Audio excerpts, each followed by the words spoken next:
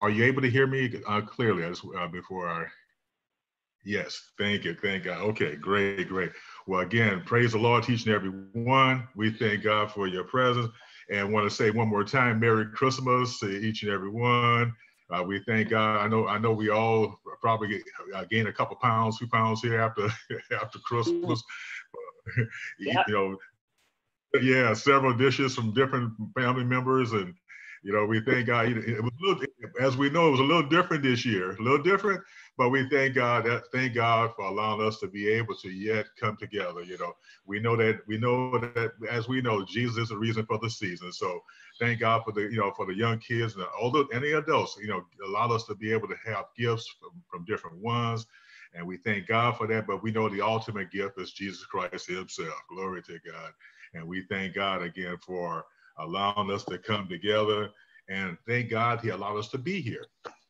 Thank God he allowed us to be here one more time, one more day. So we come to give him glory and just let the Lord have his way. So we thank God again for your presence. Thank God for allowing you to be with us this morning. I see Sister Sonia. God bless you, Sister Sonia. Thank God for seeing you one more time. Glory to God. We thank God for you. And just thank God, my God. At this time, we're gonna go right into now that song that was just playing, so beautiful song Lady P had selected, and it goes right into the lesson. So we thank God for that. Amen. Beautiful selection. Beautiful. So we thank God for that worship song. And at this time, we're gonna go right into our lesson. At this time, ask Evangelist Diane, if she could open us up with prayer to start, and the Evangelist Owens will open up with prayer. I'm sorry, with scripture.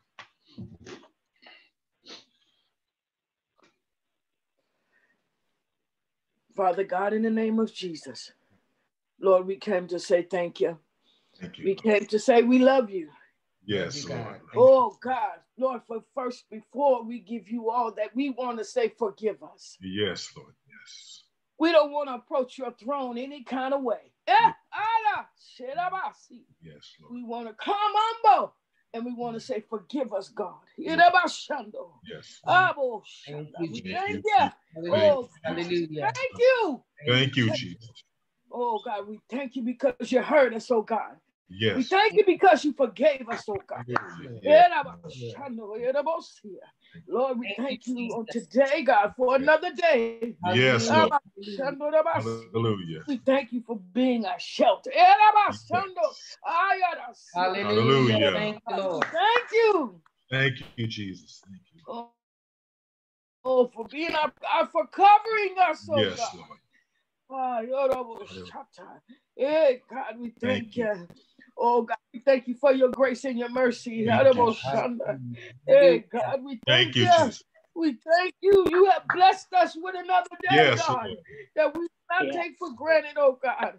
That we will not fail to give you glory. That is due you, God. Hallelujah. Oh, God, we bless you on this morning. Yes, we bless you for life on this morning, God. Yes, Lord. It could have been worse, oh God. Hey, but it's not. Hallelujah. Hallelujah. Thank you. Oh, God, in the name of Jesus, we could be burying someone, but we thank you. Thank you, God, Jesus. Thank you, Jesus. Oh, God, you kept our loved ones, oh, God. Yes. In the name of Jesus, you covered our churches, oh, God, and we bless you. Oh, Lord, we thank you on today. Oh, God, we bless you. Yes. Oh, God, and we're grateful. Yes. Hallelujah. Thank you, Jesus. Thank you, Jesus. Thank you, Jesus. Oh, Thank you, God. Jesus. Hallelujah. Yes, hallelujah. yes, Hallelujah. Hallelujah. Hallelujah. Hallelujah. Thank you, Jesus. Glory to God. Thank you, Jesus. Oh, grateful, God. Hallelujah. Grateful. Yes, Lord. We thank you, God. We feel that you love us, oh God. Yes. We know you. We say we love you, but we thank you because we feel that you love us. We feel it. We feel it. It wasn't just your grace and mercy, God, that showed us. It was you touching us, God. Yes, my God. Thank you, Jesus. You reached out your hand and you touched us. Thank you, Lord. Thank you, Jesus. We thank you, God. You spared us. You stayed the hand of the enemy, God, and we bless you. Yes, Lord. Thank you, Lord. Thank you. Death all around us. Yes. But yet you spared us. Hallelujah. Hallelujah. Hallelujah. Thank you. Thank you, Jesus. Thank you. Thank you.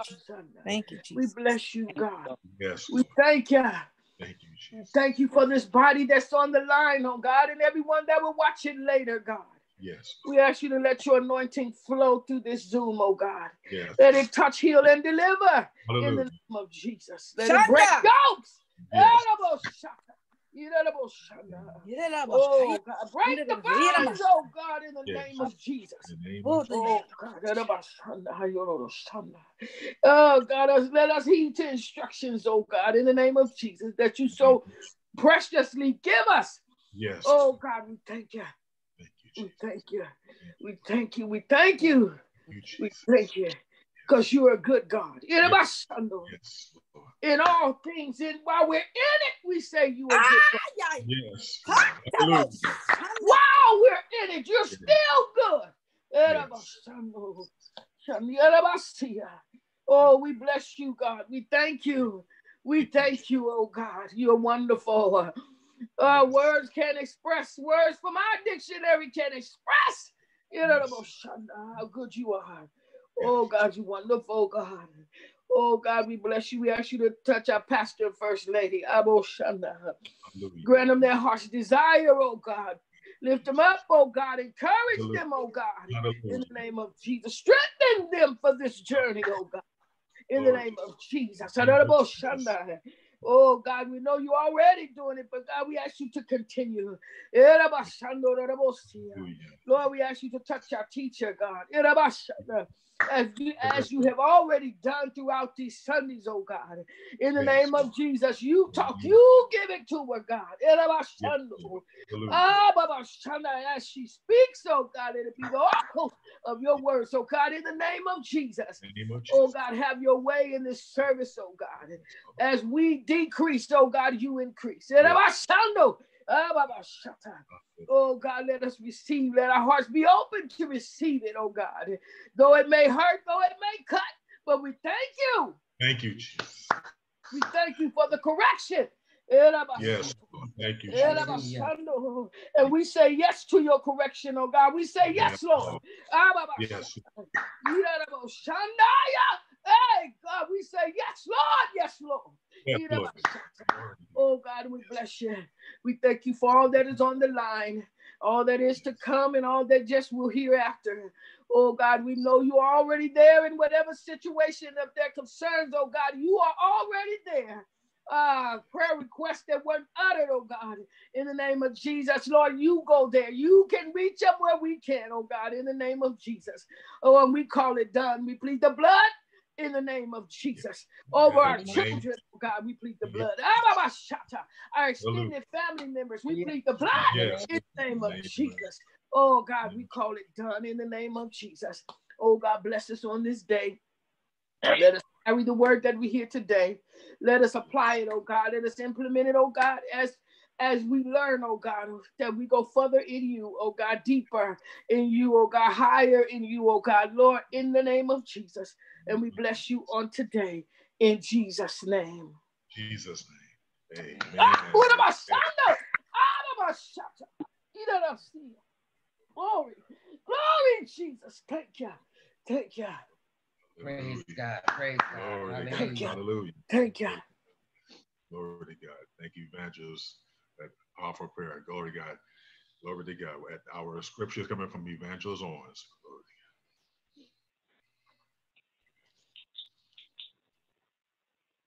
Praise the Lord, everybody.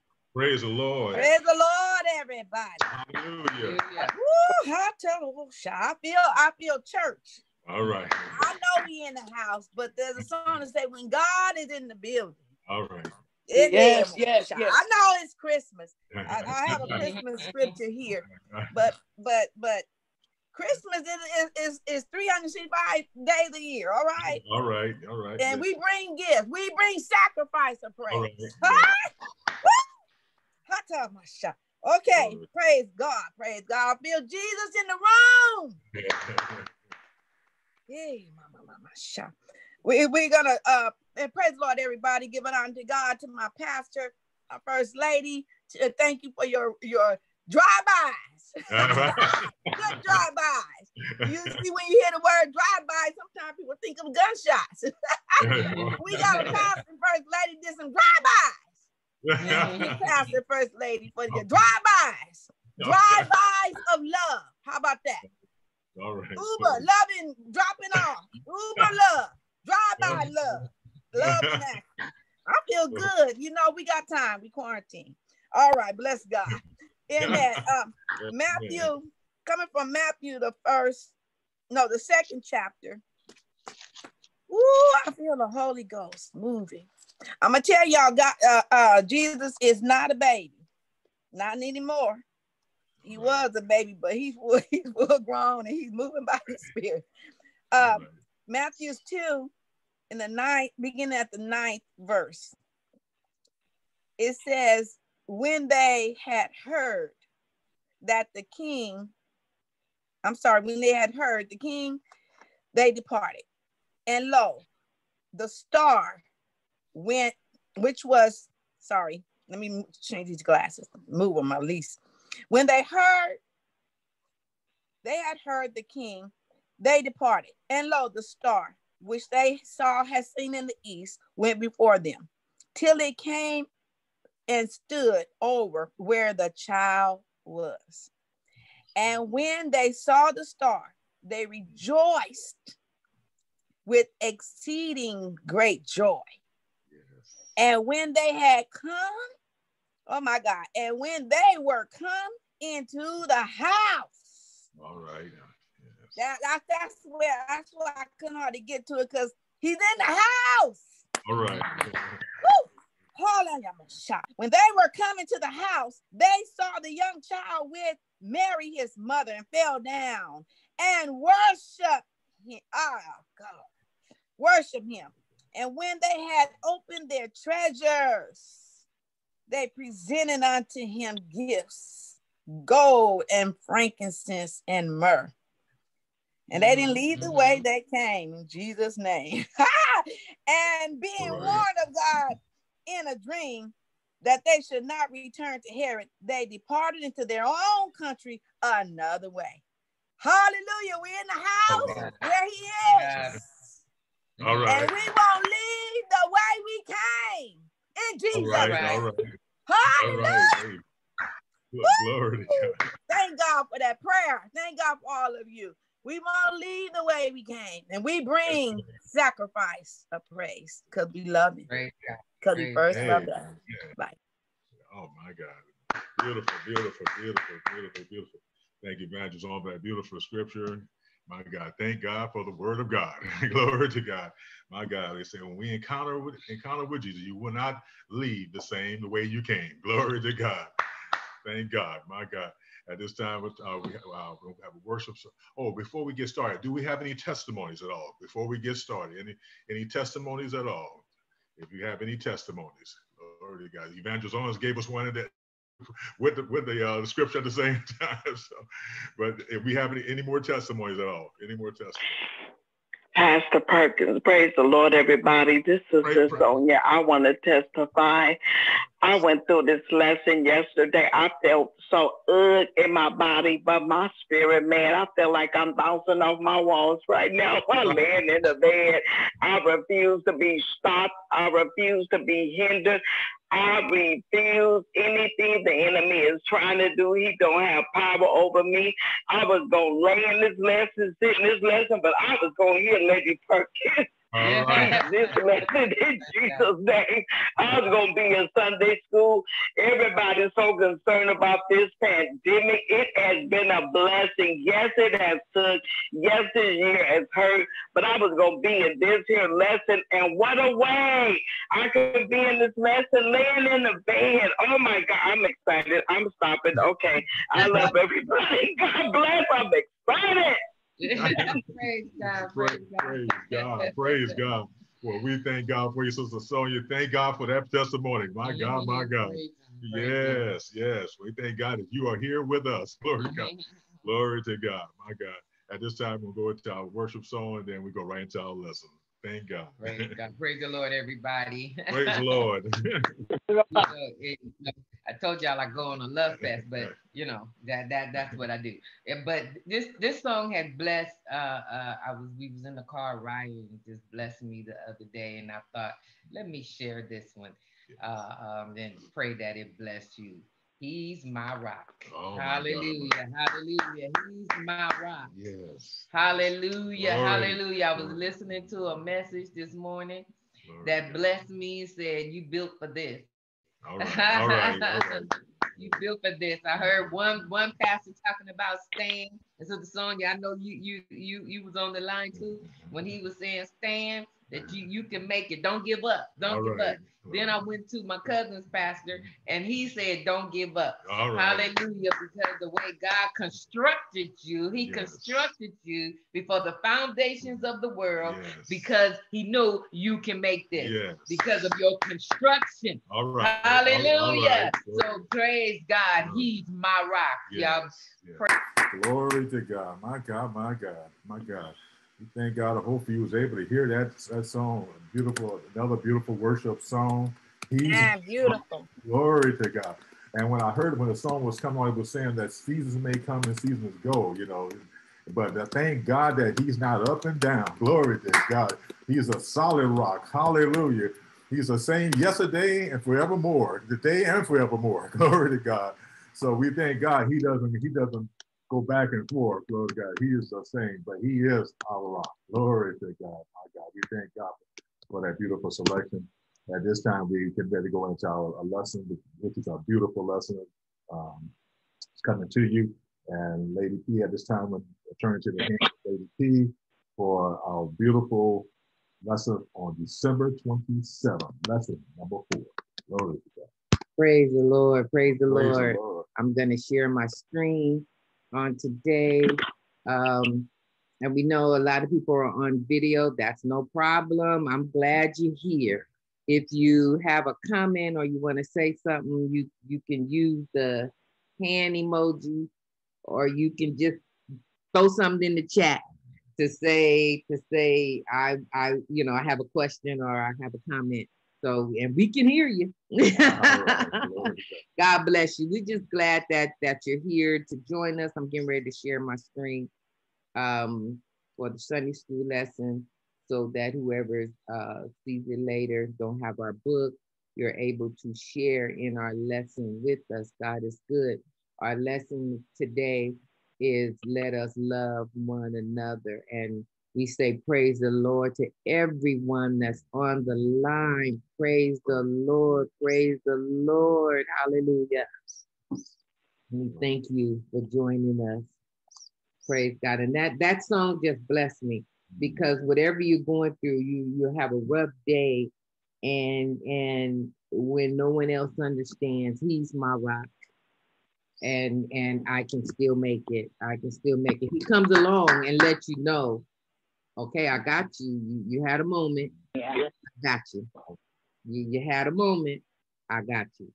So thank the Lord for, and so then he picks you up and said, okay, I'm gonna stay. We have a dog that's really old.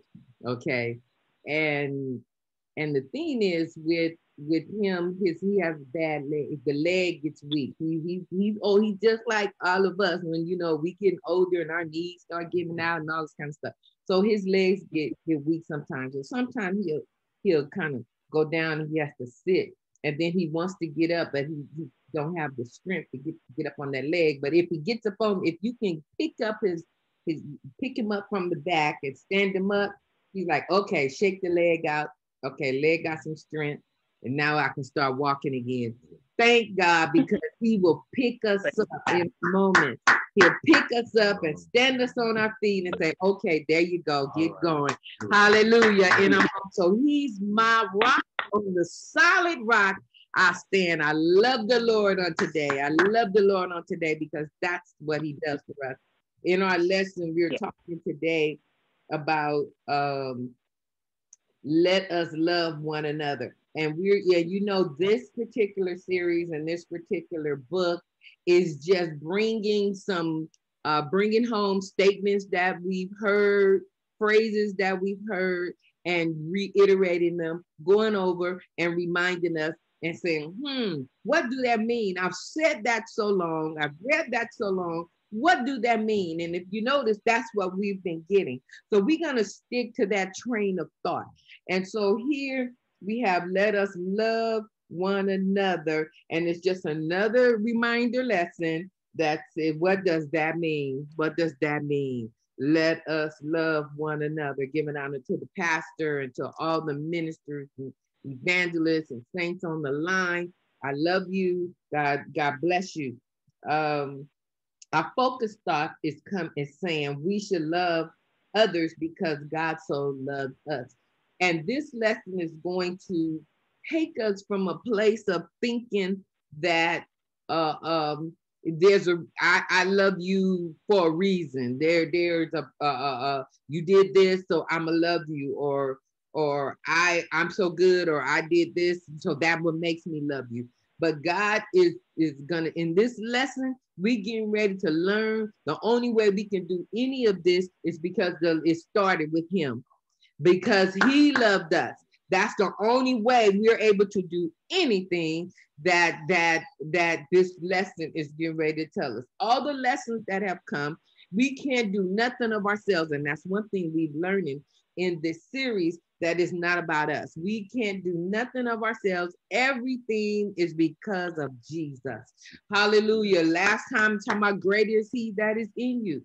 Guess what? Because the greater one is in us, that's how we're able to love one another. That's how we're able to take this commandment and run with it. Praise God. Because when we get the mindset that is not because of anything that we've done, it's not because of our abilities, and it's all because Jesus loved us first, then we can move on. So this lesson is taking it out of our hands, basically. Taking it out of our hands and putting it where it belongs. Our focus verse says, out of 1 John 4:11, beloved, if God so loved us, we ought also to love one another. And we're going to get more into these words and things like that further into the text. Our lesson text is coming out of John 3:16, 17. And you know, the past lessons we've been quoting this scripture, John 3:16, because it's relevant. Like we said before, everything that we're learning, it is because he loved us first. It's because he started it. For God so loved the world that he gave his only begotten son. And I just moved off my screen. Give me 1 second. I just moved my screen on my device. And I got to get back to my pages. 1 second. There we go. That he gave his only begotten son, that whosoever believeth in him should not perish, but have everlasting life. For God sent not his son into the world to condemn the world, but that the world through him might be saved. So it told us who loved us first. It gave us all of that, but then it gave us his purpose. His purpose. He loved us. Yes, he loved us. He said, but that the world through him might be saved. He came to bring us back into his presence, bring us back into fellowship with him. He wants us saved. He wants us ready when he comes. The next scripture is coming out of 1 John 4:7-21. And it says, beloved, let us love one another. That's one thought. Remember the colon, Sister Maxine, you know. For love is of God. And everyone that loveth is born of God and knoweth God. He that loveth not knoweth not God, for God is love. So that's the bottom line. If you don't have any love, if you don't know how to love, if love is not in you, then you don't know God. Because when he comes in, that's what he is. He is love. Okay. In this was manifested the love of God toward us, because that God sent his only begotten Son into the world, that we might live through him. Herein is love, not that we loved God, but that he loved us. This is what the real love looks like. This is what it's looking like. Okay. And sent his Son to be the propitiation for our sins. We're going to get more into this going further. Beloved, if God so loved us, we ought also to love one another. It's just morally right to do. Okay. That's what ought is. We ought to do it. It's just morally right. It's just right.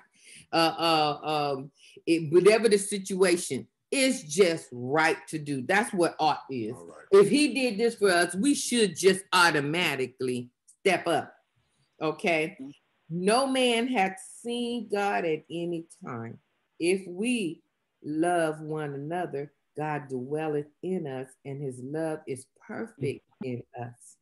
Yes. Hereby know that we dwell in him, and he in us, because he hath given us his spirit. Remember the last lesson, and we always say that. Always remember the past lessons. Greater is he that is in us. And it says here on 14th verse, and we have seen and do testify that the Father sent the Son to be the Savior of the world. Whosoever shall confess that Jesus is the Son of God, God dwelleth in him, and he in God. And we have known and believed the love that God hath to us. God is love, and he that dwelleth in love dwelleth in God, and God in him. You see, it keeps trying to reiterate. It keeps trying to reiterate that love is not without God. Knowing love is not without God. If he's in you, you're going to know love. If he's not in you, you're going to miss it. Okay? It says here in verse 17, it says, herein is our love made perfect, that we may have boldness in the day of judgment.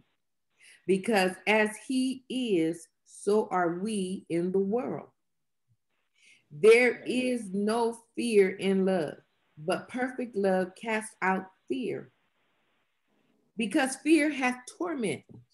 Then we're going to get more into that. That's serious. He that feareth is not made perfect in love. We love him because he first loved us. If a man say, I love God, and hateth his brother, he is a liar. For he that loveth not his brother whom he hath seen, how can he love God whom he hath not seen? And his commandment have we from him, that he who loveth God love his brother also. Because the love of God in you is going to, it spills over. It's infectious. What God gives us is infectious. It's good for the next one and the next one and the next one. And he wants it shared. And when he gives us, he wants it shared. So when he endows us with his love, it's automatically going to spill over and be shared. Praise God. So if you can't love somebody you see every day, then how do you say you love God, the one that you don't see? And you have to just trust that he's there. You have to just trust that he exists, because you just have to believe that he is. Praise God.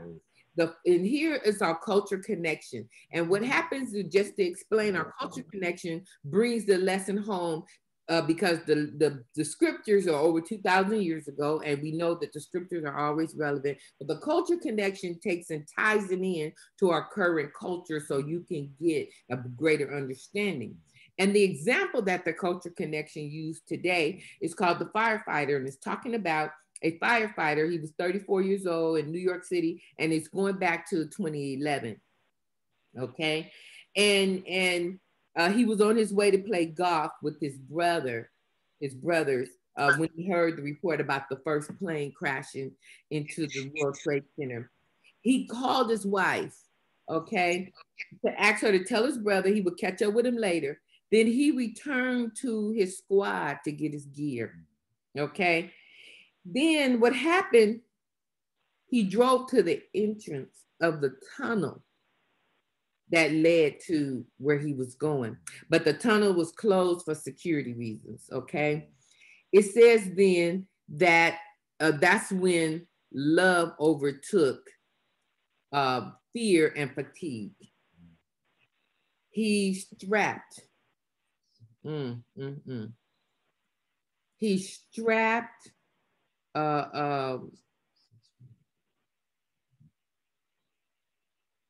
60 pounds of gear on his back and raced on foot through the tunnel to the Twin Towers to save others.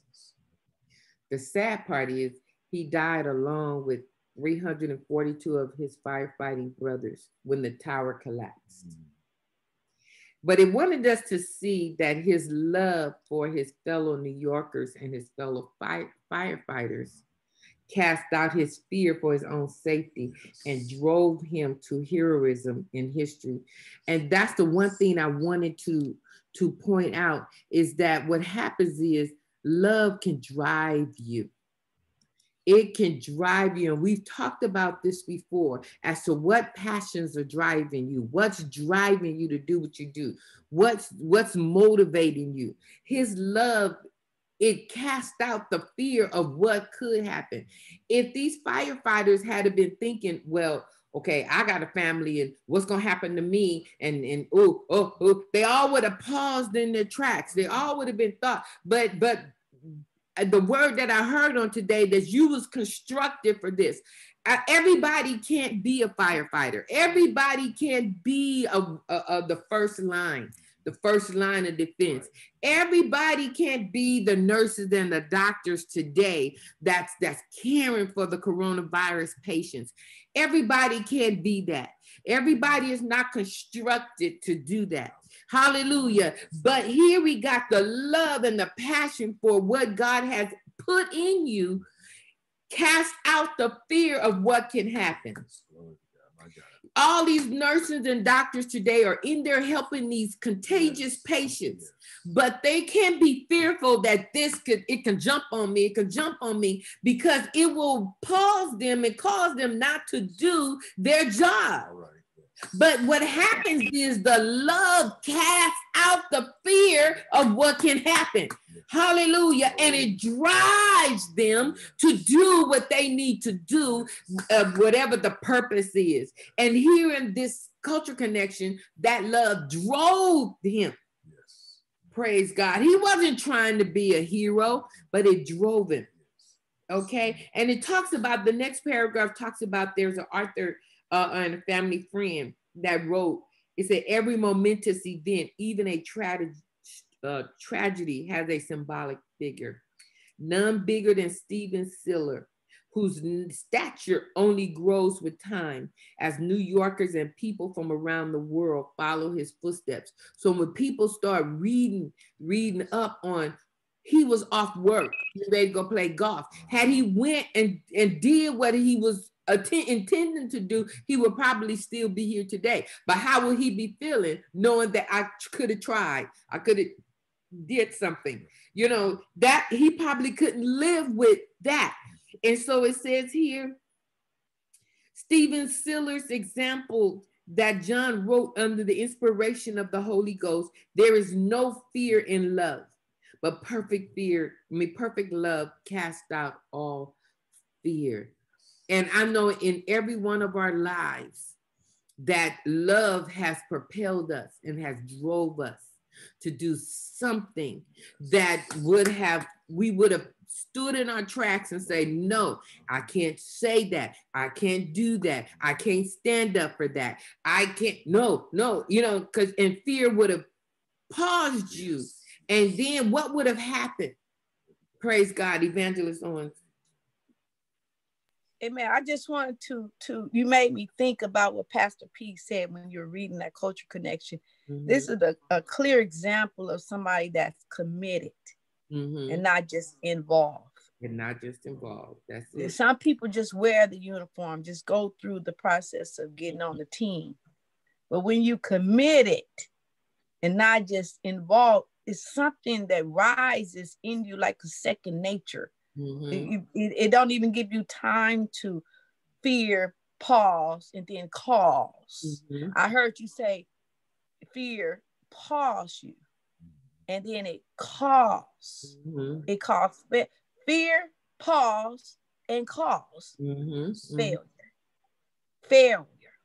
Fear, pause, and cause torment. It pause something that's positive, something good. It's not pausing something, sometimes fear could block something and preserve you from seeing the real deal. I heard that positive side of that. But when you said fear, pause and cause, you know what I'm saying?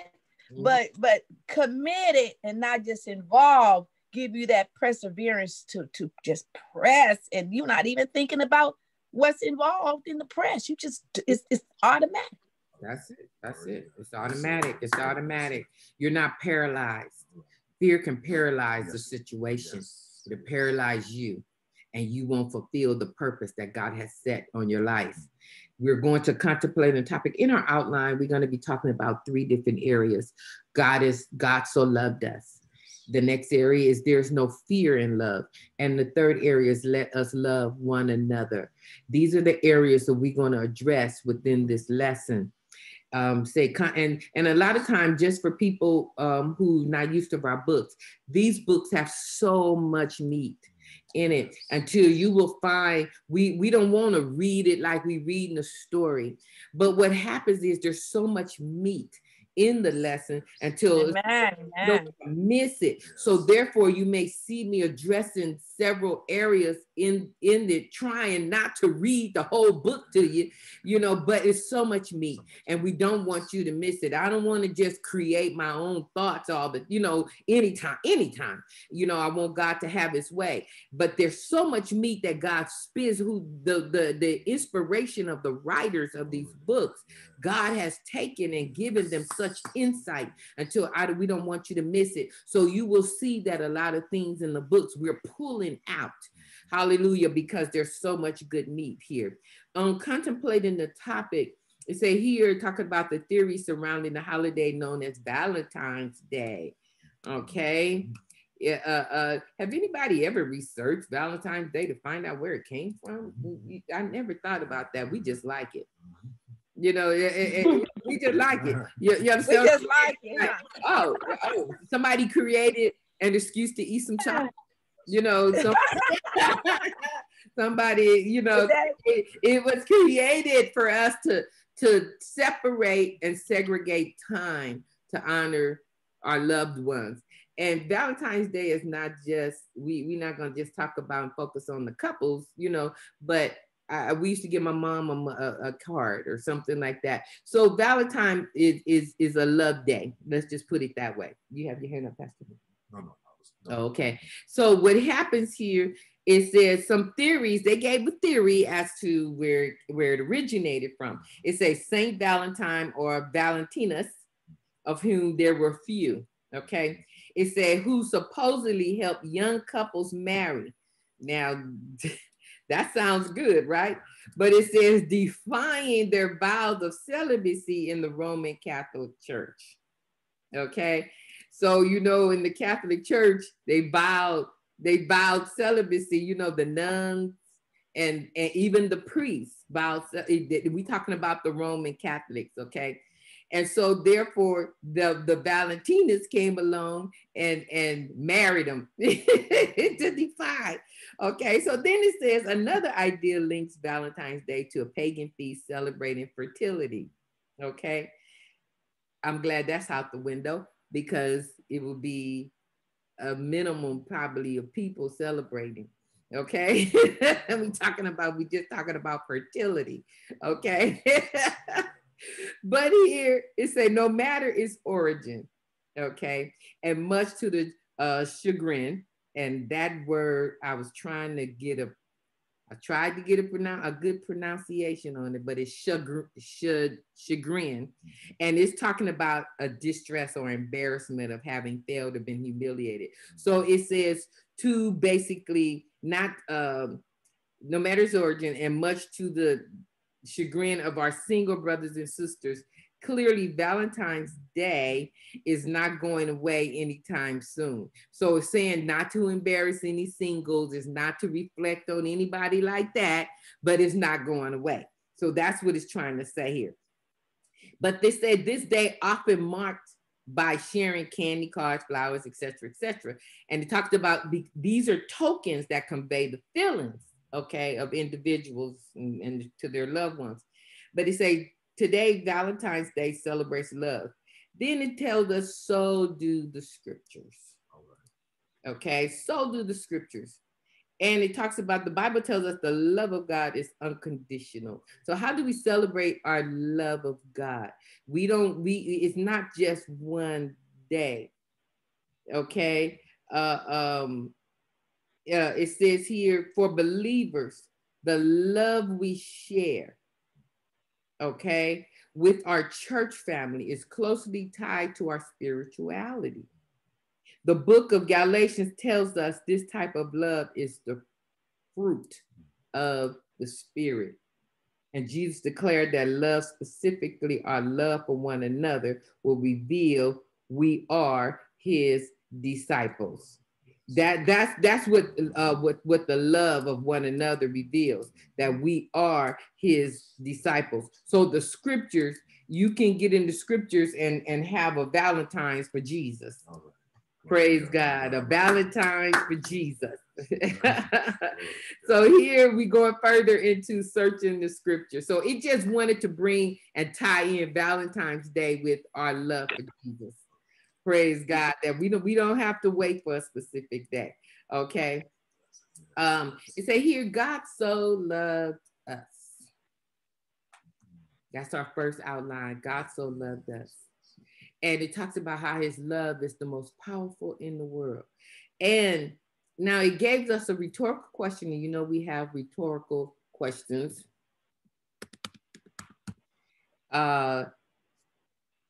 And it says, have you ever experienced unconditional love?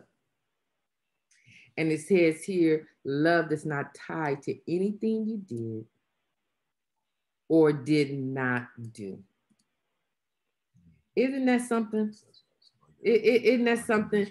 And our parents, the one thing we can we can, because I knew my mother, we had that with our mother and our parents, and I know other ones can attest to that. Her love for her children was not tied to anything we did or did not do. This is the love that a parent should be having for their children. It's not tied to what you do or what you don't do. You know, things are used for discipline or whatever.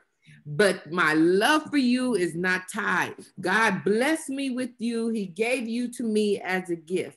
So my love for you, it don't matter how bad you are, what are you doing?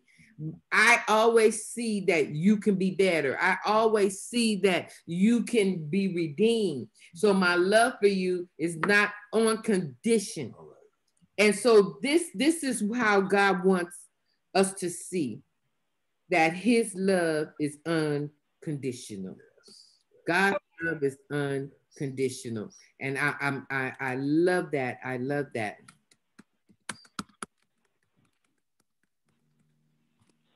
So it says here, he loves us with nothing more needed. Nothing more needed. It's period, period, period. Period. It says here, we profess love a lot of ways. And I know we do. We say we love this or that. Guess what? How many, it says here, we love food. We love food. Okay. We love teens. I know we love teens. Because I hear my brother-in-law. I hear Troy and them, you know. We love our home state. Oh, Cali. Go Cali, go Cali. But it's what it's trying to say is this type of love is different. We use the word loosely. We use the word loosely. And I'm not telling nobody don't use the word anymore, but we're getting an understanding of what it means here. It says here, it is based on, in our love, what when we're doing this, it's based on our location, the taste, the preferences. But unconditional love is not based on external factors. It's based on internal decision of the giver.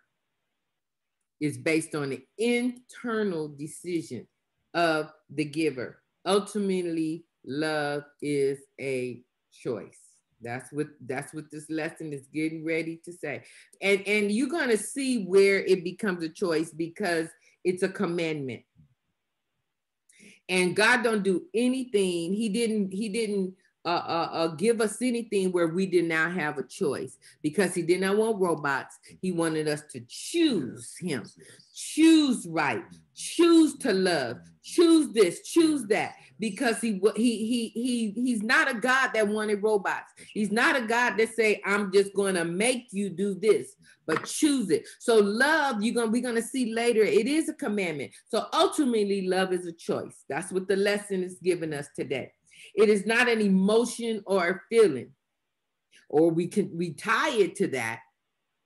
We cannot fall into or out of. Either we do or we do not love. That's either we do or we don't. And we hear it all the time. So when we're talking about here, we're not talking about, and it's going to get into that, so I don't want to jump ahead. And it's talking about the romance stories and things like that. This is not the case. In fact, we have control over whom we love. It says here, the only question is whether we choose to love. Do we choose it? It says, for sinners who has been saved by the grace of God. This is the crux of the gospel. This is what brings sinners to Christ. It says God loved us. God chose to love us. Not because we were unique or gifted, but because he created us and wanted to love us. He wanted to love us. Isn't that beautiful? He wanted to love you. Glory to God. It's the question for us today is, will we choose to love him in return? That's all he wants. Because loving God is going to dictate how you act. It's going to dictate how you treat him. It's going to dictate some things. So the question today is, will we choose to love him in return? Because he chose to love us, will we choose him? Here under the subtitle A, sent his son to die for us. And we are familiar with what he's done. Remember the past lessons. And we're looking at, and we in these past lessons, we've been going through the Godhead. We have been talking about the Godhead and showing how the Godhead ties in. And so it says here, the Bible does not teach that God the Father sent God the Son to earth to die for the sins of humanity. That sounded kind of like, what that mean? But it's trying to let us know, it's talking in the Godhead. It said God is one. God himself left his throne. But remember, he's omniscient, he's omnipresent. Remember that. So he can move from one area and still be in there. Okay, so we don't want to get it twisted. We can't think it with our finite minds and place him in like us. He is God. Okay, so God himself, he left his throne, came to earth, suffered, died, and rose again on the third day to save all humanity from hell. It was a purpose. All right. But God himself did it. Yes. Okay? Creating himself a body. It says here, he didn't need to send somebody else.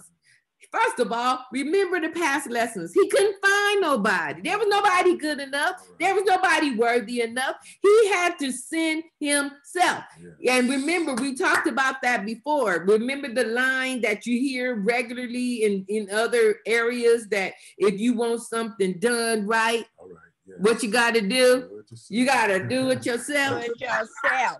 So guess what God did? He did it himself. All right. Okay.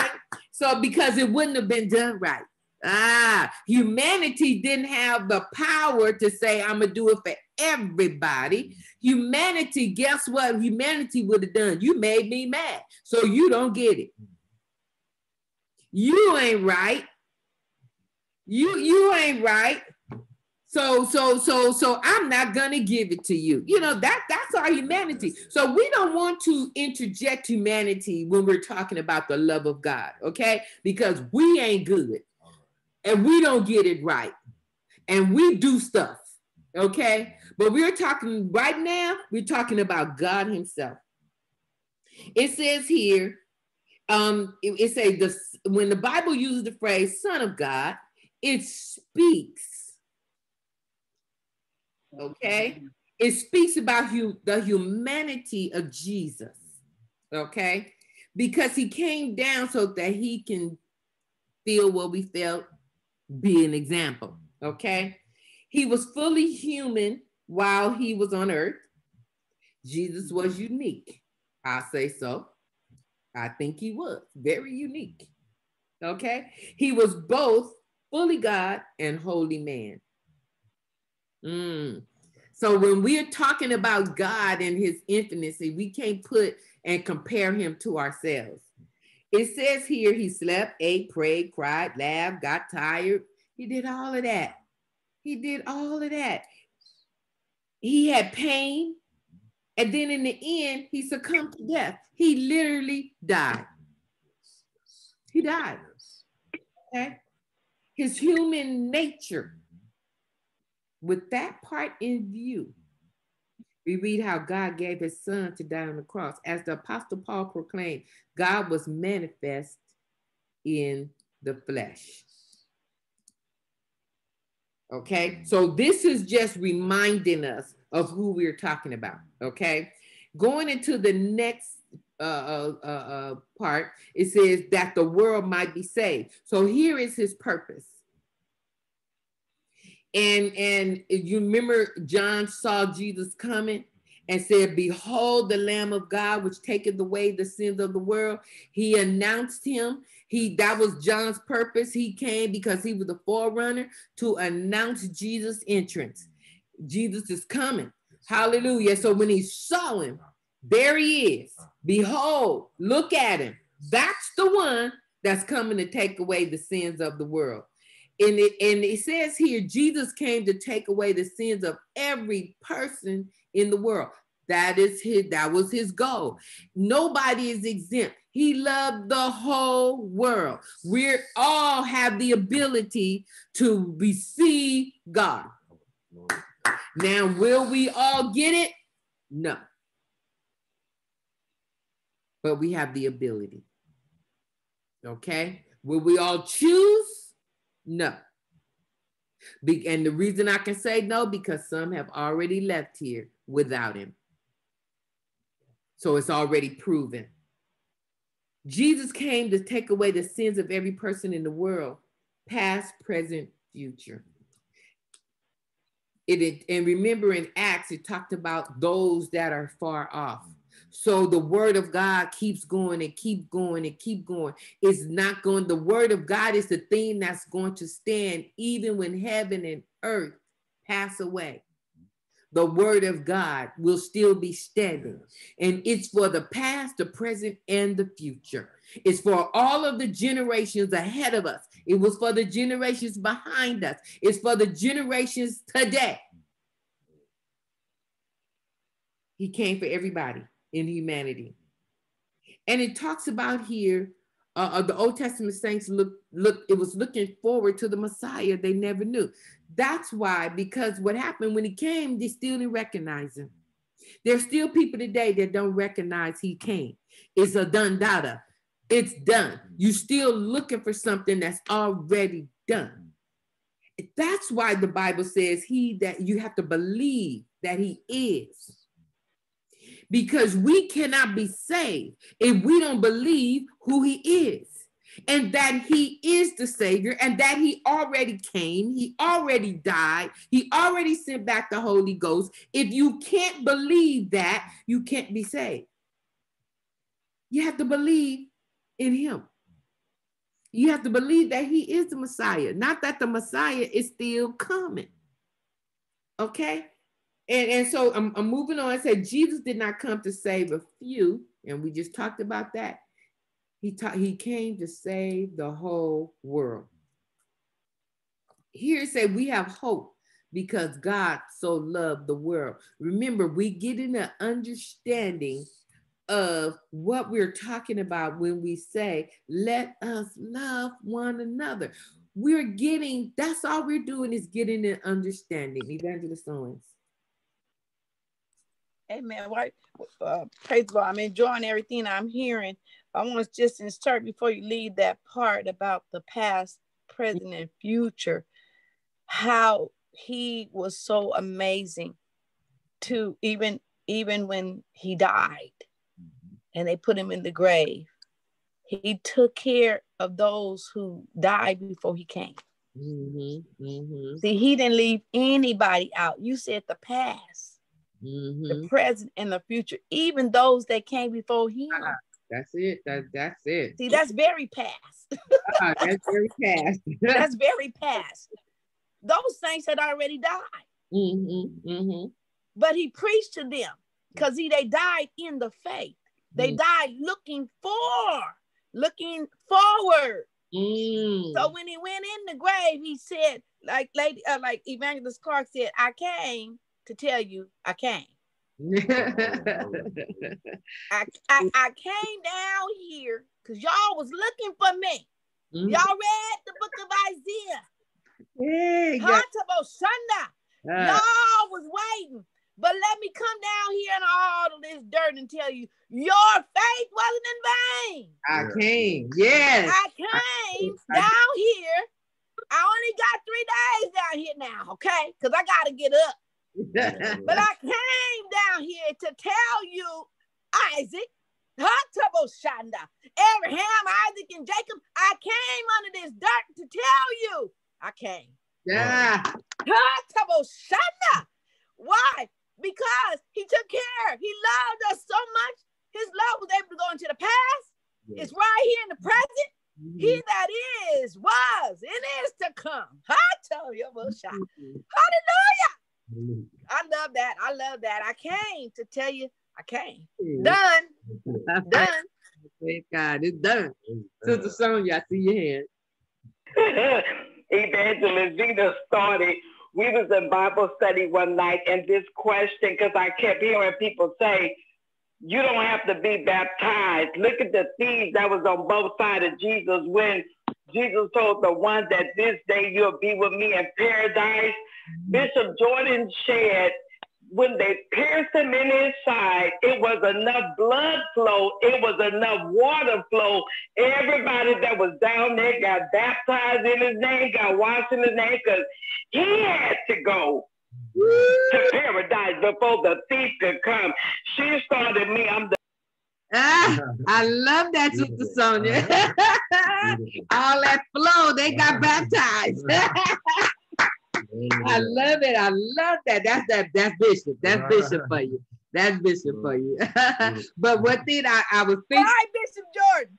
That's our Bishop. And praise God. But one thing I was looking at when the evangelist said 3 days. Oh, my God.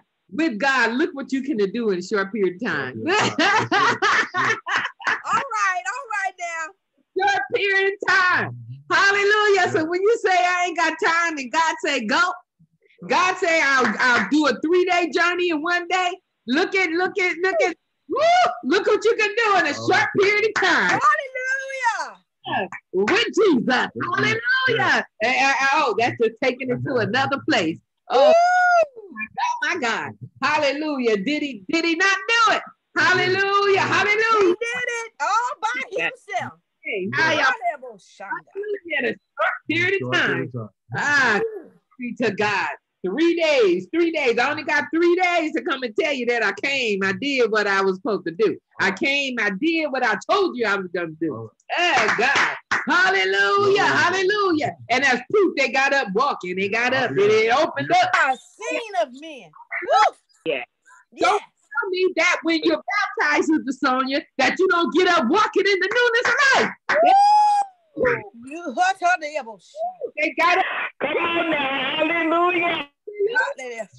And that was the first part of being baptized and walking in the newness of life.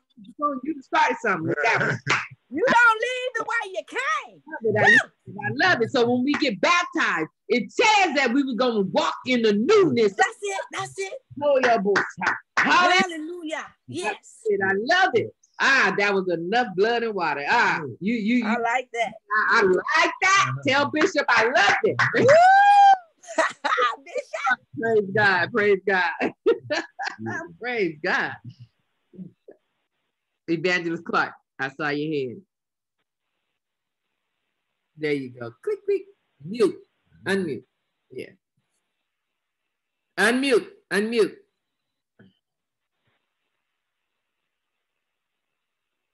She's gonna have to sign. Praise the Lord.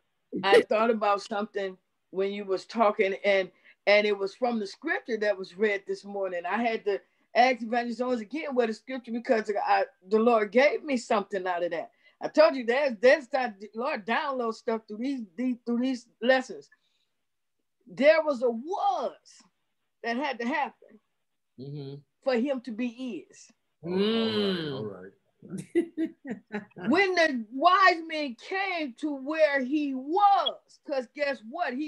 Evangelist Owens said he didn't stay a baby. He was in the manger. He was among us. Right. He was in the tomb. He was on the cross. And the was that he was there because there was a love that was there that brought him through the manger. Because see, look at us. We don't stay babes in Christ. We don't stay in a manger. We don't stay wrapped up like that. We got to grow on a journey. Our love has to grow. Each time his love grew. Because when you a baby, the mother has to show you the love. You can't do it, even though, because he had to come and experience the life of humanity. So when he was a baby, Mary nurtured him while he was in that manger. Then after the wise men left, as they went on, all you hear is that now you hear he had to help his daddy as a carpenter. Then as he grew, see, we talking about a was that is. What was that is? Without the was, how we gonna get to the is?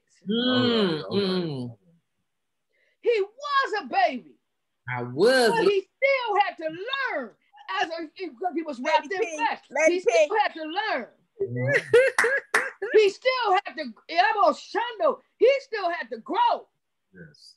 And as the journey went on, now because he was at 12 years old, mind you, he was still according to what was the rule. 12 years old, he was teaching in the temple. Was. Yes. But here it is, he still was able to expound to grown men. Yes. Now he was in the temple. Now as he going, I was at the pool of Bethesda. You heard about me, I was there. All right. You heard about me, the lame man that was outside of the temple. I was there. See, without the was, now we talking about an is. All right. I am. Is. Farmer B. All right, make work that. And then when she said was, is, and is to come. See, we still living there. We talking about the was. Now we talking about is, and we're still talking about is to come. But without the was, without the was. See, they went to a place where he was. How many times did people come to a place he was and never left the way they came? He was in the tomb. They left the tomb knowing that he lived. That's another was. So that's why I said the was. It had to be a was to be a is. You know, I'm loving that because I that to our own lives right now. And I was looking when you say he don't stay a baby, we don't stay in swaddling clothes. Hey, God. Okay, that's it. There's a growth. There's a growth. There's a love growth. There's a love growth. First of all, Lazarus didn't either. You can't stay in it. And then I love that was because I can apply that to my life right now and say I was lost. All right. But I am. I'm gonna do some bad English, but I is found. Hallelujah. I was lost. Hallelujah. Hallelujah. Blind. But my ears can see now. Woo, glory to God. Glory to God. I'm loving this. It's because of the love of God. Yes. Because he loved us first. Yes. All of this is because he loved us first. Yes. Glory to God. And his purpose was fulfilled. Glory to God. Glory to God. Evangelist, praise God. Hallelujah. Jesus. I'll go real quick because I know you're trying to go further. But that was and is and is to come. See, is a form of be. Am is current, present. Is current, present. Yes. God told Moses, I am. Yeah. All right. Yeah. So he's that I am. Present. Wherever you're present, he's present. There you go. So he was, is, and is to come. Why? Because he's I am. He's I am. I am that I am. So whenever you think he's not, he say, I am. Yes. You can apply that to any sentence, any statement when you're talking about God that he is, and he is right now. Yes. I am with you. Hallelujah. Hallelujah. I shall be with you. Hallelujah. Because shall is tomorrow. Hallelujah. So when you get to tomorrow, he's an am. Hallelujah. Hallelujah. He's always in the am state. Yes. Glory to God. Glory to God. I'm just and this still segues us into this portion of the lesson, because this portion of the lesson is saying hope. Hallelujah. Yes, yes. We're talking about hope right here. And it's a feeling of expectation and desire for a certain thing. So when we know that the I am is with us, we have some hope. Yes. Glory to God. It's a hope is an anticipation of something desired. Hallelujah. What do you hope for? Hallelujah. What are you looking for? Hallelujah. The Bible tells us our hope is in the sacrifice of Jesus Christ on the cross. And we just got a good dose of that one. Hallelujah. Praise God. It said we can have true rest. But see, this is when people wonder, how can you rest in him? We can have true rest in our minds because of the hope. See, the devil comes to confuse your mind. He comes to snatch it out of you. He comes to place things in our mind in order to camouflage the hope. Hallelujah. But your mind rests when you rest on the hope. Hallelujah. When you rest on the anticipation of and the knowledge of God is with me. God is directing me. That's where the resting in the mind come from. It says here we are often burdened with worry, fear, and anxiety because we are concerned about what might happen in the future. That's in our humanity state. But we always got to remind our humanity. We consistently have to have a Garden of Gethsemane experience. Hallelujah. Because we got to keep reminding our humanity, hallelujah, that I can make it. Right. I go before God and God tells me I can stand, that I'm built for this. I like that. I like that. I like that I can do this. So don't think that, okay, just because that I made it yesterday, the devil is going to still come to try to camouflage the hope today. Hallelujah. But when it gets so heavy, get to the garden. Hallelujah.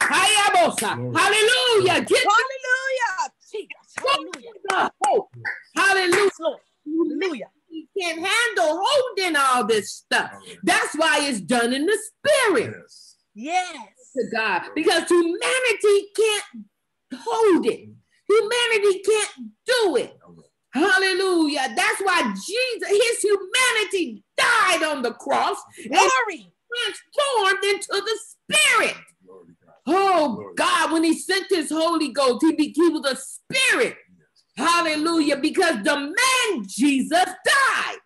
Hallelujah. The female Phyllis has to die. Glory to God.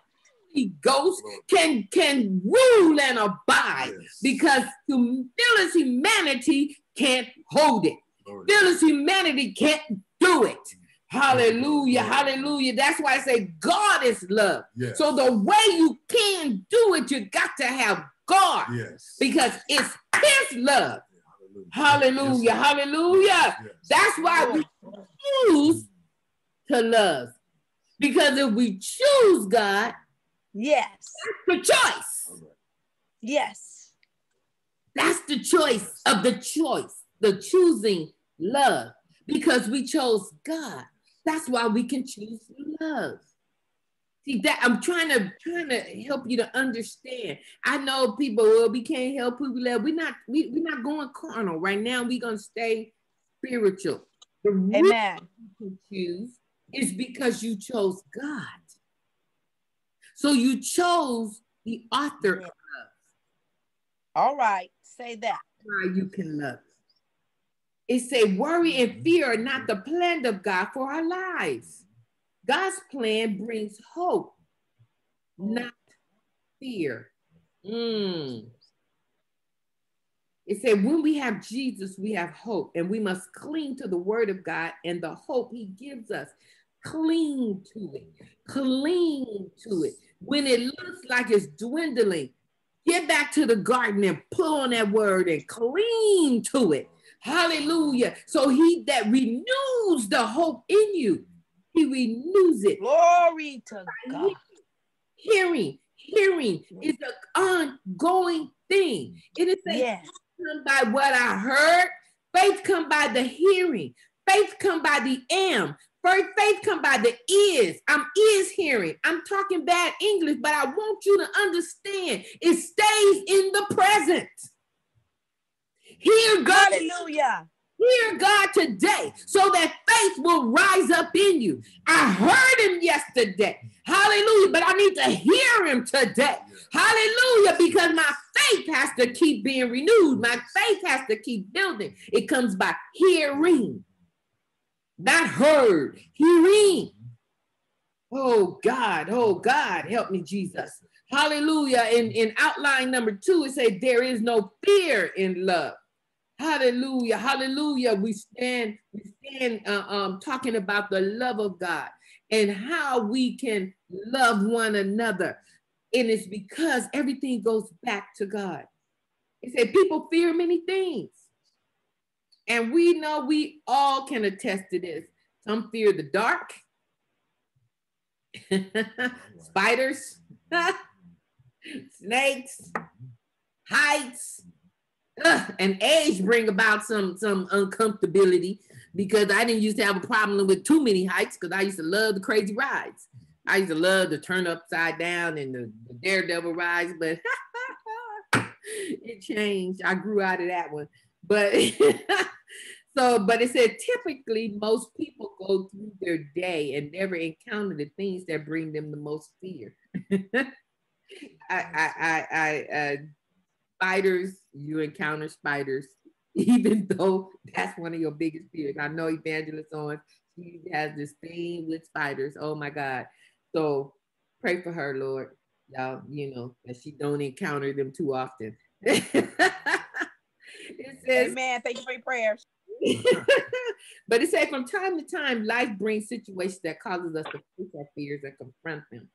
See, they're not talking about you just afraid of some spiders, but then there's some people that have such a phobia. Let's take it a little bit further. We're not talking about, oh, I see a bug. I hate water bugs. Oh my God, you know. And the Lord had I had to be confronted with that fear.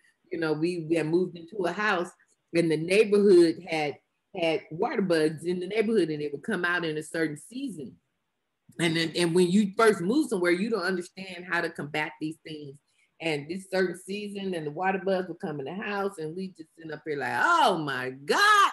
And so I'm always trying to get somebody else to kill it. But then when you left in the house alone, and then the water bugs come out, oh, Jesus Christ, that's confronting the fear. Either you have to make this big decision.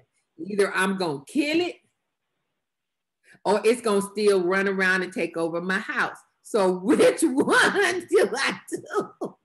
And no one is here to save me. I need to be rescued. But since no one is here, I have to do this thing myself. So I have to make up my mind. So, but, and I'm still just as afraid of them. However, that it goes a little bit further than that when it's talking about. Excuse me, Lady P, tell them how you put on this full armor and you had all of these weapons. Full armor. Oh my God. It's like crazy because everybody know water bugs. They just don't want to die. So you can't just spray them from afar.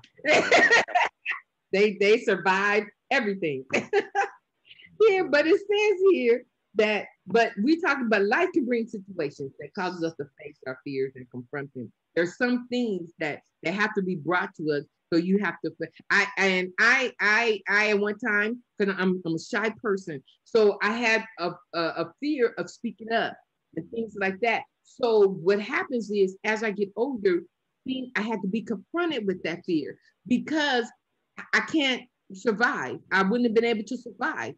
I could not even move in my job, being afraid to speak up, being afraid to tackle new situations, being afraid to handle challenges. So therefore, I had to be confronted with that part of me. And that is something where God has to teach you and take you through it so that you can overcome. A lot of our things we have to overcome. And so here it says, the fear John was discussing in the lesson text was the fear of failure and the impending judgment, the fear that God will judge our sins and reject us from his presence. That's a fear that sometimes people carry, and they're thinking that, oh, I'm such a sinner. Oh, God is going to give me. You walk around all day, every day, thinking that everything is a sin. So therefore, if I look at this, oh, God is going to judge me. Oh, and that's an anxiety and a paranoia that comes. And so it said the reason people often struggle with this fear is due to a negative picture they have of themselves and a misunderstanding of the love of God. And this is what we want to walk away with today. You don't have to live in the anxiety because you don't have an understanding of the love of God. This is what we are learning and we're reminding you on today. It said people often struggle to believe God will forgive their sins. We talked about this in the lesson. Remember our advocate. We have an advocate. And as long as you have not been turned over to a reprobated mind, your advocate is in place. You can repent. I'm not talking about saying I'm sorry and then you repeating the same habits. Repentance have you turn and do something different. That's what repentance brings about an action. Repentance brings about a change. When you have repented, there's going to be an action change. There's going to be something that speaks to, I don't want to face this again. But then that's an understanding of, I actually did something. I was listening to the message on this morning, and the pastor was, that's one thing he was talking about, is God brings you to a I need him state. I sin. When you get to a state of I recognize that I sin, that's when a change can happen. But not to say I sin because you told me I sin, and so I'm going to repent because you told me. And then guess what? That's why you repeat the habits. But when you understand the concept of where it came from or what you did, now the repentance goes to God and say, I'm sorry. And then the change happens. The transformation happens. The turn, because repentance is a turn. It happens. So what happens is the love of God turns you and stands you back up. Remember the example that I gave you. When we picked up the dog and stood him back up on his legs, that gave him the strength to straighten his leg out and continue on. That's what God does for us. So therefore, we don't have to struggle with the fact that he's going to judge me. He's mad at me. Oh, wow, because my repentance turned me. Because of his love. So because I understand that he forgave me, I can walk in the forgiveness. Forgiveness is an act of love. It is an act of love that God created. Okay? It says here, sometimes it talked about maybe they think that their sin was so far beyond what God would ever forgive. Guess what? Paul was the one that was killing people, literally taking the lives that God had given. Life is in God's hands. He's the one that gives life. Saul was going around taking the lives. You understand what I'm saying? Just because they named the name of Christ. So killing is, this is one of the labels of a great sin. Woo, that one is so bad. But guess what happened? God forgave him. He took him, transformed him, and changed his name. Changed his perspective. His perspective, sat him up on his feet, and sent them on a mission, sent them on several journeys, sent them with purpose. When we understand that we can walk in the forgiveness renamed love, that's the love of God. He extended to us forgiveness out of his love. So when we get that understanding, there's no sin too great. As long as you're not reprobated, he hasn't left you, then there is an act of forgiveness that can cause you to stand up and walk free. And you don't have to beat yourself up. We got to come away from beating ourselves up when God has already said, I've forgiven you. All it is you feeling is you're on your own. Sonia, praise God. Hold on. Oh, I mute myself. Baby Perkins, yeah, I dealt with that for years because I used to wonder, God, why do you love me so? Because I was so focused on me. I've messed up. I turned my back on you. God, I done this. I done that. Threw blessings back in his face. God had to tell me, stop worrying about why I love you. Praise me because I do love you, because it's so hard for us when we understand it ain't nothing about you. God just chose to. That brought that memory back to me. Stop worrying about why I love you. Praise me because I do love you, because I choose to love you. I love that. Thank you for that, because that just brought it home. Because why you love me? I'm so bad. That's yourself looking at yourself, your negative picture. But if God, and so that's, Sister Sonia, I love what you said, because that's slapping God back. You're slapping him with, he said, I gave it to you, and you slap him back and say, well, you didn't really give it to me. Well, so where is your belief in him? Where is your trust in him? If he forgave me, trust me, I understand it because I walked in it. I walked in constantly not understanding the forgiveness of God, the love of God. I walked in it. And guess what? All of us at one time or another will still do it, because as saints of God, moving into purpose and moving into what God has for us to do, we will mess up. And then we feel so bad. And we like, God, I'm so sorry. Forgive me. Now, I don't plan on doing this again. And God says, okay, you used your advocate. So the advocate, you're forgiven.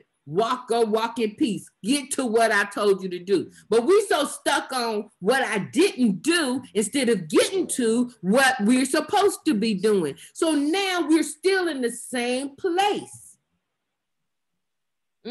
What sin could we commit that God would not forgive? And I'm not going into the blasphemy and things like that. I'm talking about us, people of God. What sins can be so bad that God will not forgive, that keeps you in condemnation? The scripture says there is therefore now no condemnation. We keep it on ourselves because of our misunderstanding. But we're getting an understanding of God's love today, that we can walk in it. We don't have to let people put all of that on us and say, well, you were so bad. God gonna get you. God gonna this. God gonna that. Yeah, he gonna get you if you don't repent. If you don't repent, yes, there is an outcome for people that sin and do not repent.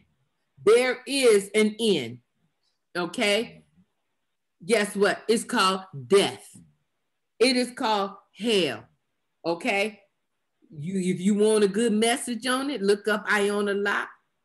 Pray for all of those that's still in her. She passed away just recently, and we pray for all of those that feel her missing, because I loved her messages. And if you look up on YouTube, there's a place called hell. She's going to teach you what happens with non-repentance, okay? And none coming back to Christ. So, but what happens is that's what we put on ourselves. But if you're walking in the love of God, trust the forgiveness of God. Okay, trust that the forgiveness is an act of his love, and walk in it. And so it says here, if we confess our sins, he is faithful and just to forgive our sins and to cleanse us from all unrighteousness.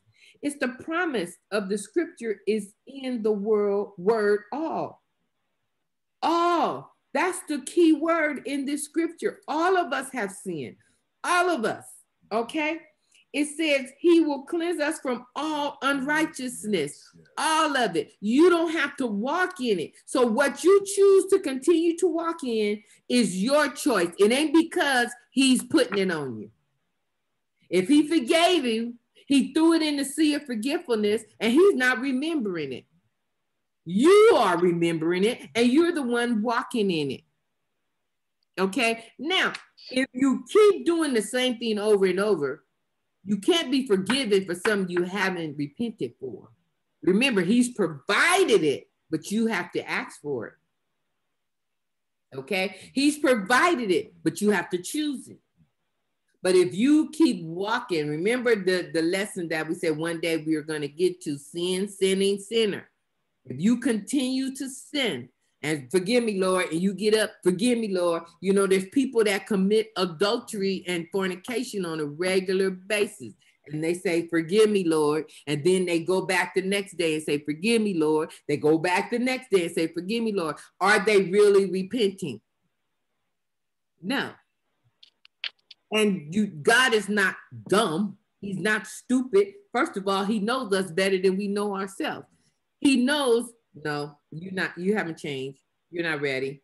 You're not really sorry. You just know it's wrong. So you're going to do the act of saying something, but you're not really sorry. I deal with the heart. I don't deal with the mouth. I don't deal with the words. I don't deal with the letter. I deal with the heart. It says here, perfect love casts out fear. Love is the antidote to fear. And when we see the word perfect in the Bible, often, as in the case of this verse, we can substitute it with the word complete. Perfect is complete. So it say, be ye perfect. We're talking about be complete in him. Be complete in whatever he's called you to do and to be. The concept of being conveyed is that complete love is the antidote for fear.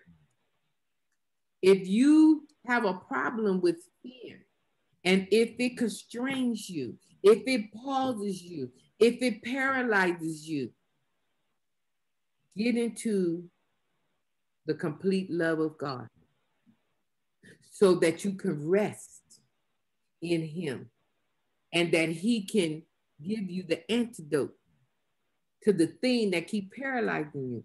That when we understand the love of God, we do not have to live in fear of what may happen in the future. And that's it. You know, we can be concerned. Say with the coronavirus, we can be concerned. We are concerned, but we don't have to be in fear that, oh God, oh, the corona, oh, there's some people with such anxiety of the corona until the anxiety is what's going to take them out. They never, but the anxiety takes them out. Okay, so here it says, instead we can rest in the perfect love of God. With this in mind, it is important to remember that love is still being made perfect in us. It is going to continue to be. Being is an action. It is a current state. We are constantly being made perfect. Tomorrow is a whole new day, whole new mercies, and we have to be perfect tomorrow. But we can't be focused on being perfect tomorrow. You got to focus on today. It says, when we fail, make mistakes, and worry about the future, we must not get too down on ourselves. This lesson is bringing us to ourselves. It's teaching us something. Our trust has to be in God. We have to lean on God because we beat ourselves up when we make mistakes, when we fail, and we worry about it. We beat ourselves up so bad. Trust me, I've lived it. I know. Am I there yet? No, but I understand it. I understand it because I've lived in a state of condemnation. I've lived in a state of I'm never right, or I'm always wrong, or I'm always just never right. It's always until you get the concept that, oh my God, I'm not living up to everything that God has given me, all my benefits. My benefit says if I mess up, I can repent. I have the advocate. Am I using my advocate? Am I using my advocate? Am I walking in his love? Sister Owens, evangelist. My God, we have such a beautiful lesson here, and we have such benefits. You know, when the priests would go before God and they, in the holy way back in the Old Testament, and they wear the ephod, they put those stones. The ephod have the breastplate, you know, and they when David said, bring me the ephod, that's because he was going to go before God, and when God see the stones, he remembers his covenant with his people. And it's like, Lord, don't see what we've done. Just remember what you told us. Mm-hmm. Remember your love for us. When he see those covenant things, they put it there so he can remember and not be angry anymore. Have mercy. Lord, see my ephod. Lord, see my praise and have mercy, you know? And this what we have today, being under grace and not under the law.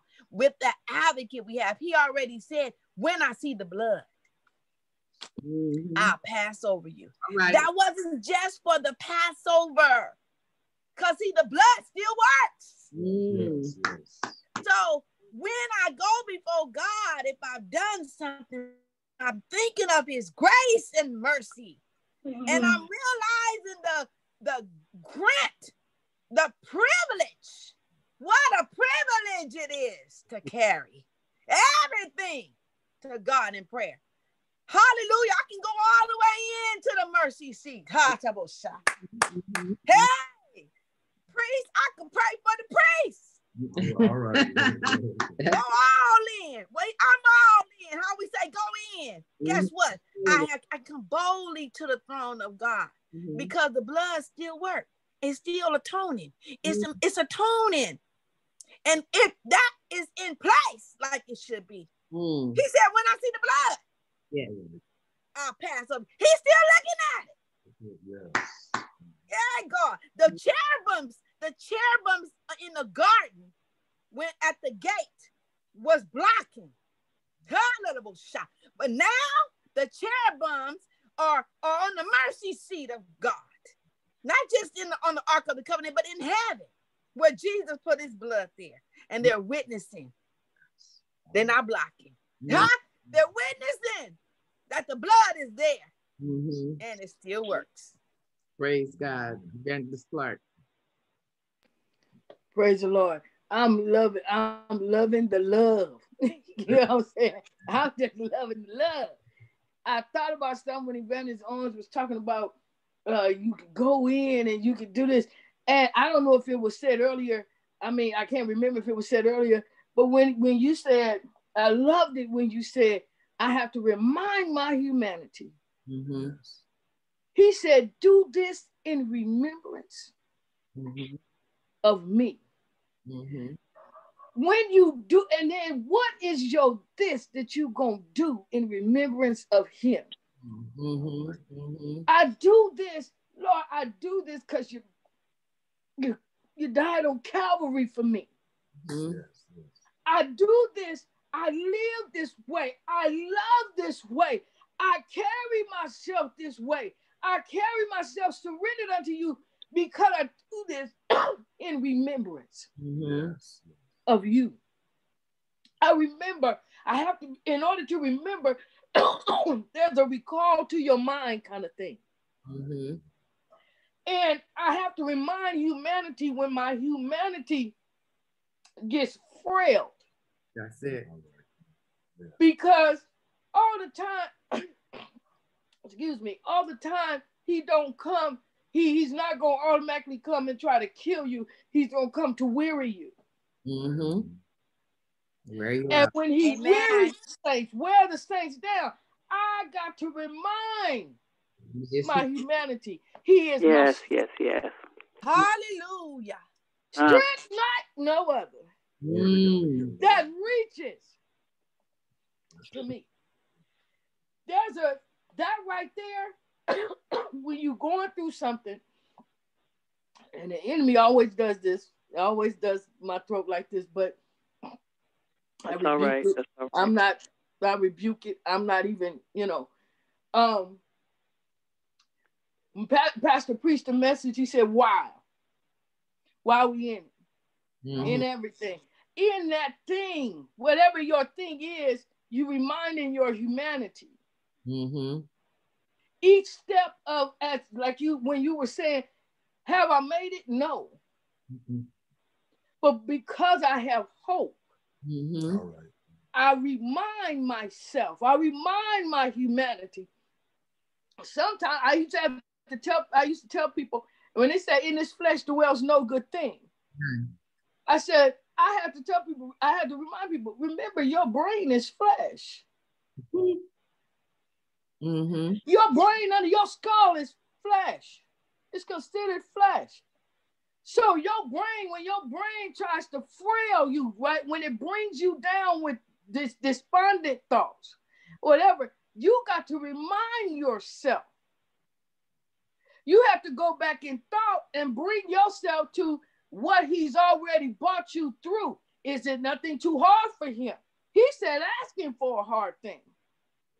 Lord, I don't understand if I don't know if I could love like this. Ask me for a hard thing, because if you tell me you want to love, I'm going to give you something to love. I'm going to teach you this thing, but you got to move in what you asked me for. Mm-hmm. And I thought about that when Evangelist Orange was talking about going in, so she can go in for the priest if she, and I thought about, I do this in remembrance of him, of how he loved me, mm-hmm. how he knew me before I knew me. He said, I knew you before you was formed in your mother's womb. Yes, yes. So to know that I was going to do all these things to myself, because it wasn't him that did it to me. It was me doing it to myself in my pathway to him. Mm-hmm. And the unconditional love that he gave me, why wouldn't I just want to love on him? Because when I think back, and many times I would have been, should have been, could have been. All right. Mm-hmm. Just those 3 words, according to my life, make me love him. Mm-hmm. See, you know how people say you got triggers? Hallelujah. You get triggers, and that's a pro and a con, because when you out there with God, without God, and you didn't have trauma, you've been traumatized and all this kind of stuff, there are triggers that are cause you to be like, go off. Sometimes people go off. Sometimes people just start crying. Sometimes people just get angry, or they get secluded. What are your triggers that make you love on him? There are triggers that make your hands go up. Jesus. There are triggers that make you say, hallelujah. Mm-hmm. Thinking. Just think on it. Hot devil. One person said, I don't need a song. I don't need a whole bunch of music. I just need a memory.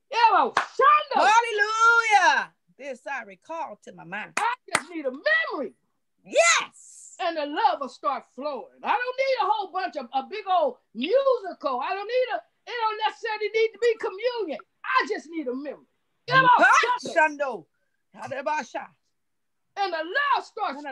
And if he was in my presence, I got a hug on him. I got a love on him. But because he's omnipresent, mm-hmm. I love on him. Yes. All right. Yes.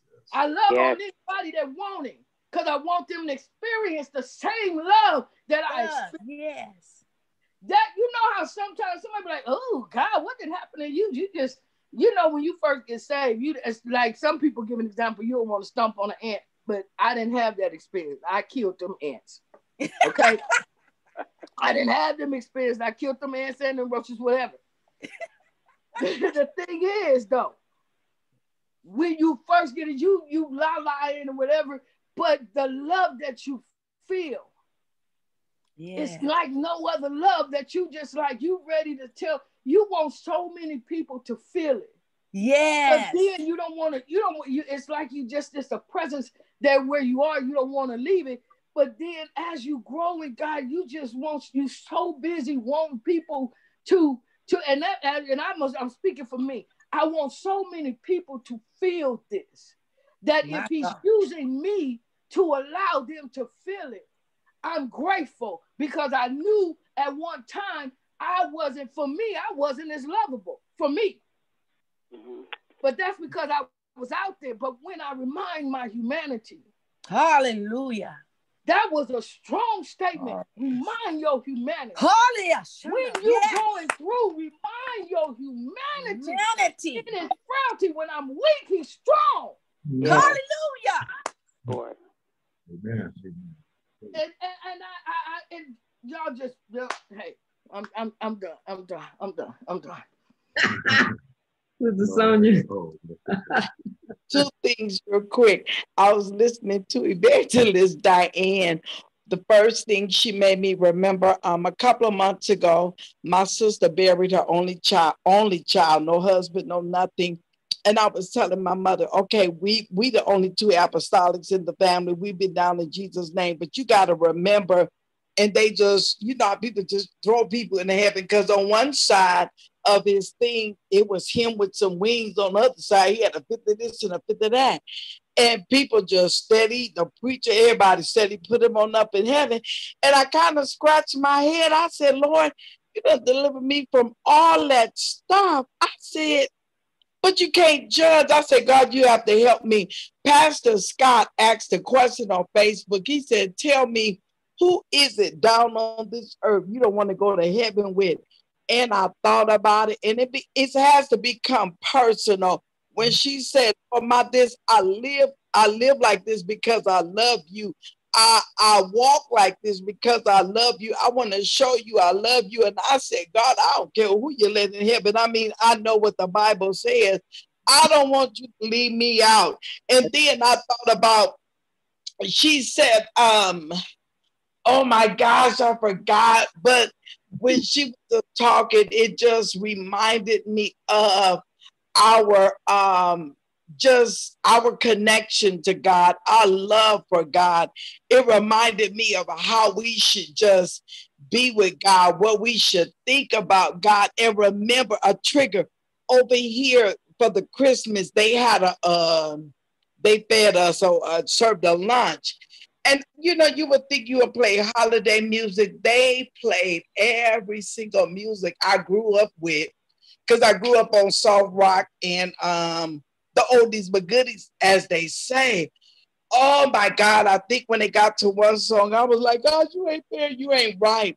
Everybody over there who was saying, Lord, I love you, I'm a minister of the gospel, I'm this, I'm that, was shaking, was moving, was grooving. And I was tripping off the fact, God, I really don't want to do this because, God, I love you.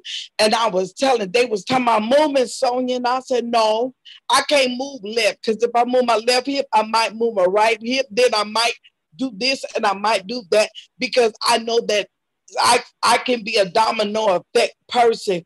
When she said the word triggers, it reminded me, you have to know yourself.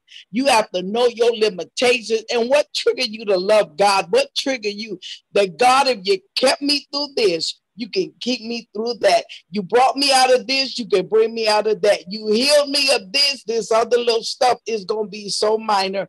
That's it. I know you want to get on. This is such an awesome lesson. Awesome.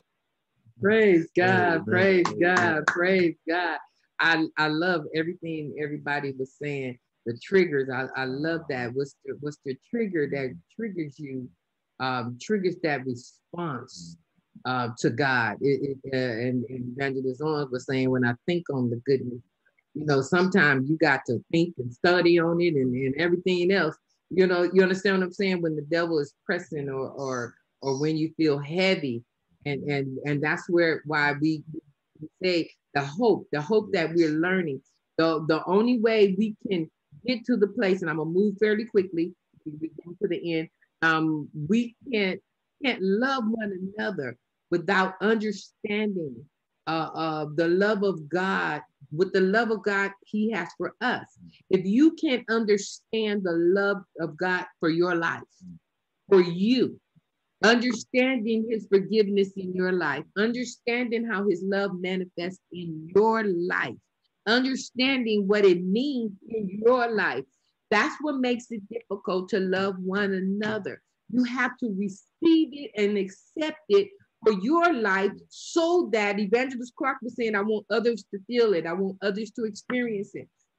You can't give what you don't experience. You can't give what you don't have. And so what this lesson is trying to do is get us to take the love of God and understand our place in it. Understand what He has done for us and what He has allotted for us and what He has given to us. Therefore, we can love one another. Therefore, we can apply it to one another when we understand what we have to apply. It says here, even though we are not perfect, we can work every day to allow the love of God to be made perfect in us. And so the scripture came along and said, Philippians 1:6, being confident of this very thing, that he which hath begun a good work in you will perform it unto the day of Jesus Christ. So perform it. will perform it. He begun the good work. So that means he's going to continue to do it and continue to work it until the day of Jesus Christ. He didn't say it was going to end tomorrow. It's not going to end. The work that he's performing in you is not going to stop until Jesus comes. It's not going to stop until you're caught up. It's not going to stop until you have finished your course. That's when it stops. But guess what? It goes down in with you, because how you go down is how you get up. One of our pastors used to say that how you lay is how you gonna get up. So if you don't go down right, you ain't getting up right. It's not gonna be, he's not coming back in the grave to save anybody. He did that already. He's not repeating stuff. He left it here for you to get it right. But if you die without him, you're gonna raise without him. So that's the whole concept of we got to work this thing on a daily basis. We got to get to understanding the love of God and walking in it on a daily basis. Because when he comes for us, however you are, when he comes, is how you're going to get up when he comes back. It said we need not fear God's judgment because he loves us. And we talked about that, that we don't have to fear all of that. Grace is not a freedom to sin card. Jumping down a little bit further. It talks about in many ways, this is how the grace of God works, okay? The grace of God is his love for us. And we didn't earn it, we didn't deserve it, but he has given it to us. It said the grace of God, the grace is not a freedom to sin card that many imagine to be. Rather, grace is a help you learn card, okay? It helps you learn. If we don't learn stuff by the thing with the things that we go through, that's a problem. That's a problem. Why do we keep repeating stuff that didn't work?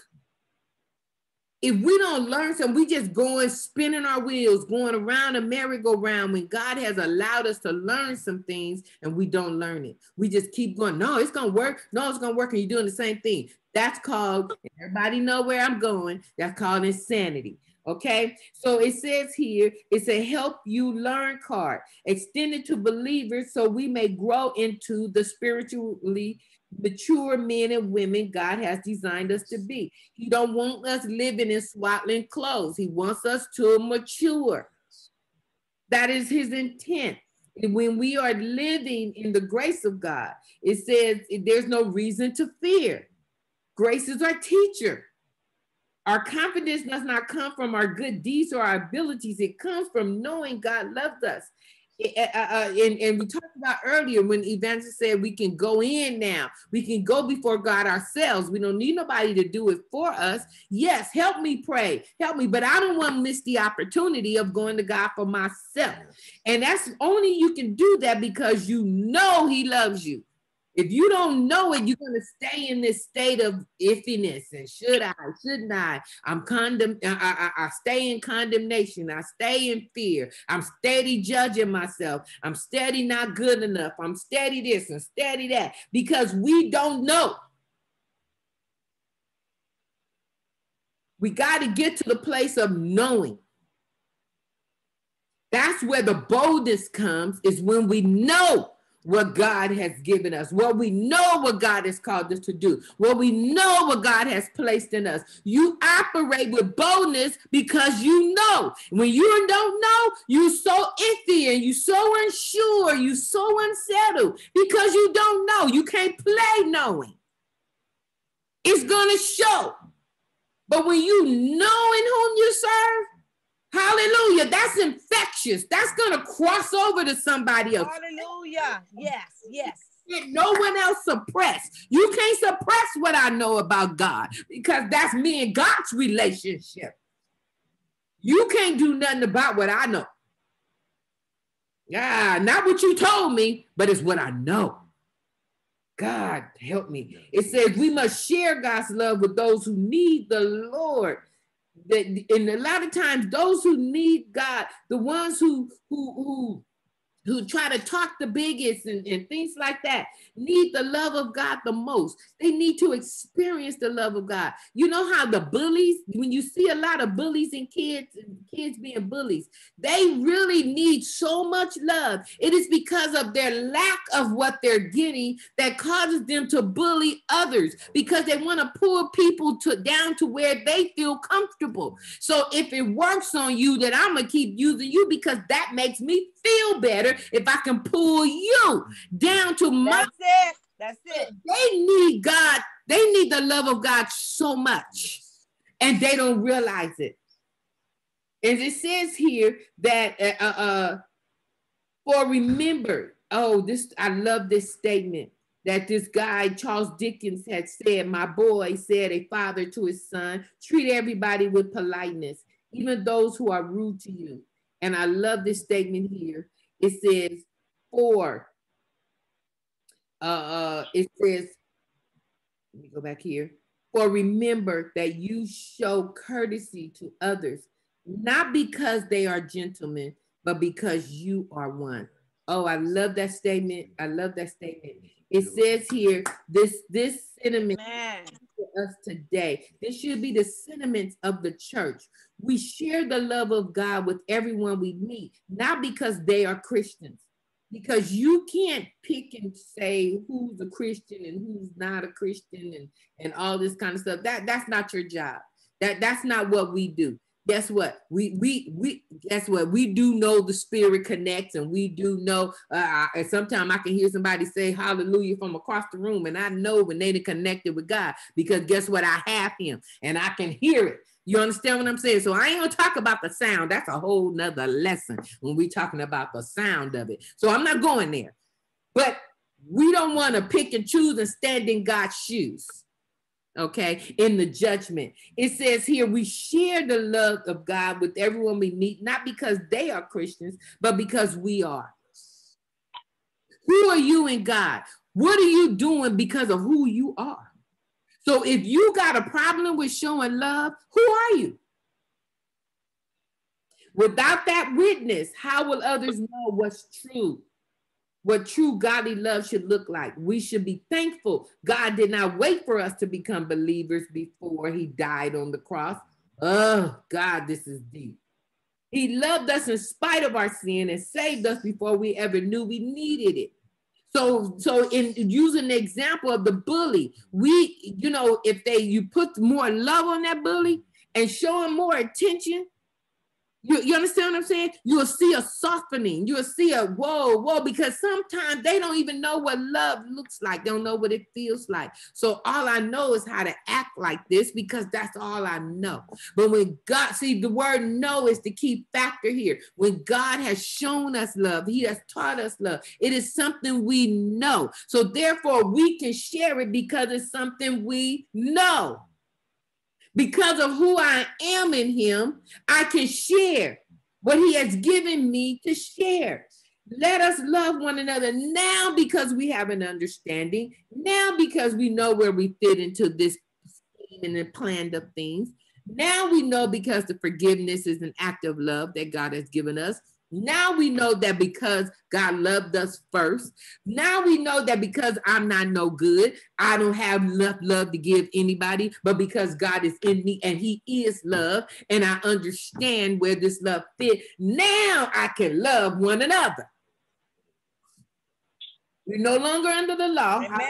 Amen. Understand what this actually means. But it says here, there is a law. However, there is a law to follow. There's a stricter law to follow, and it's talking about the new commandment under John 13, 34 to 35. A new commandment I give you, that ye love one another as I have loved you. So when you got the understanding of how He's loved you, that's what we've been doing, that ye also love one another. You apply this, you give this to someone else.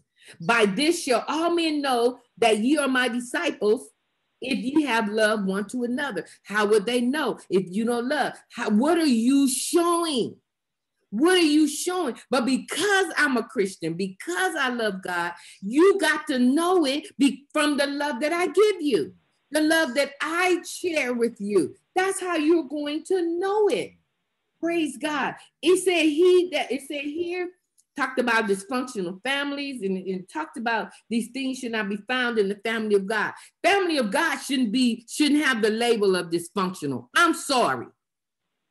Amen. What we're trying to get rid of. I'm tired of hearing about what this preacher didn't do and that preacher messed up and that preacher. There's so many crooked people. Amen. You should not be named among us.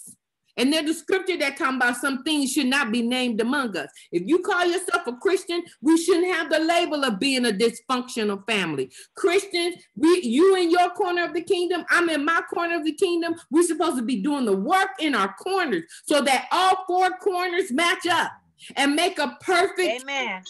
That's the way it's supposed to be. But we become dysfunctional when we want to act out and do things that's against God. That should not be named among us. We're supposed to show the love. He that loves does not know God. He that loves not does not know God. And we already talked about that.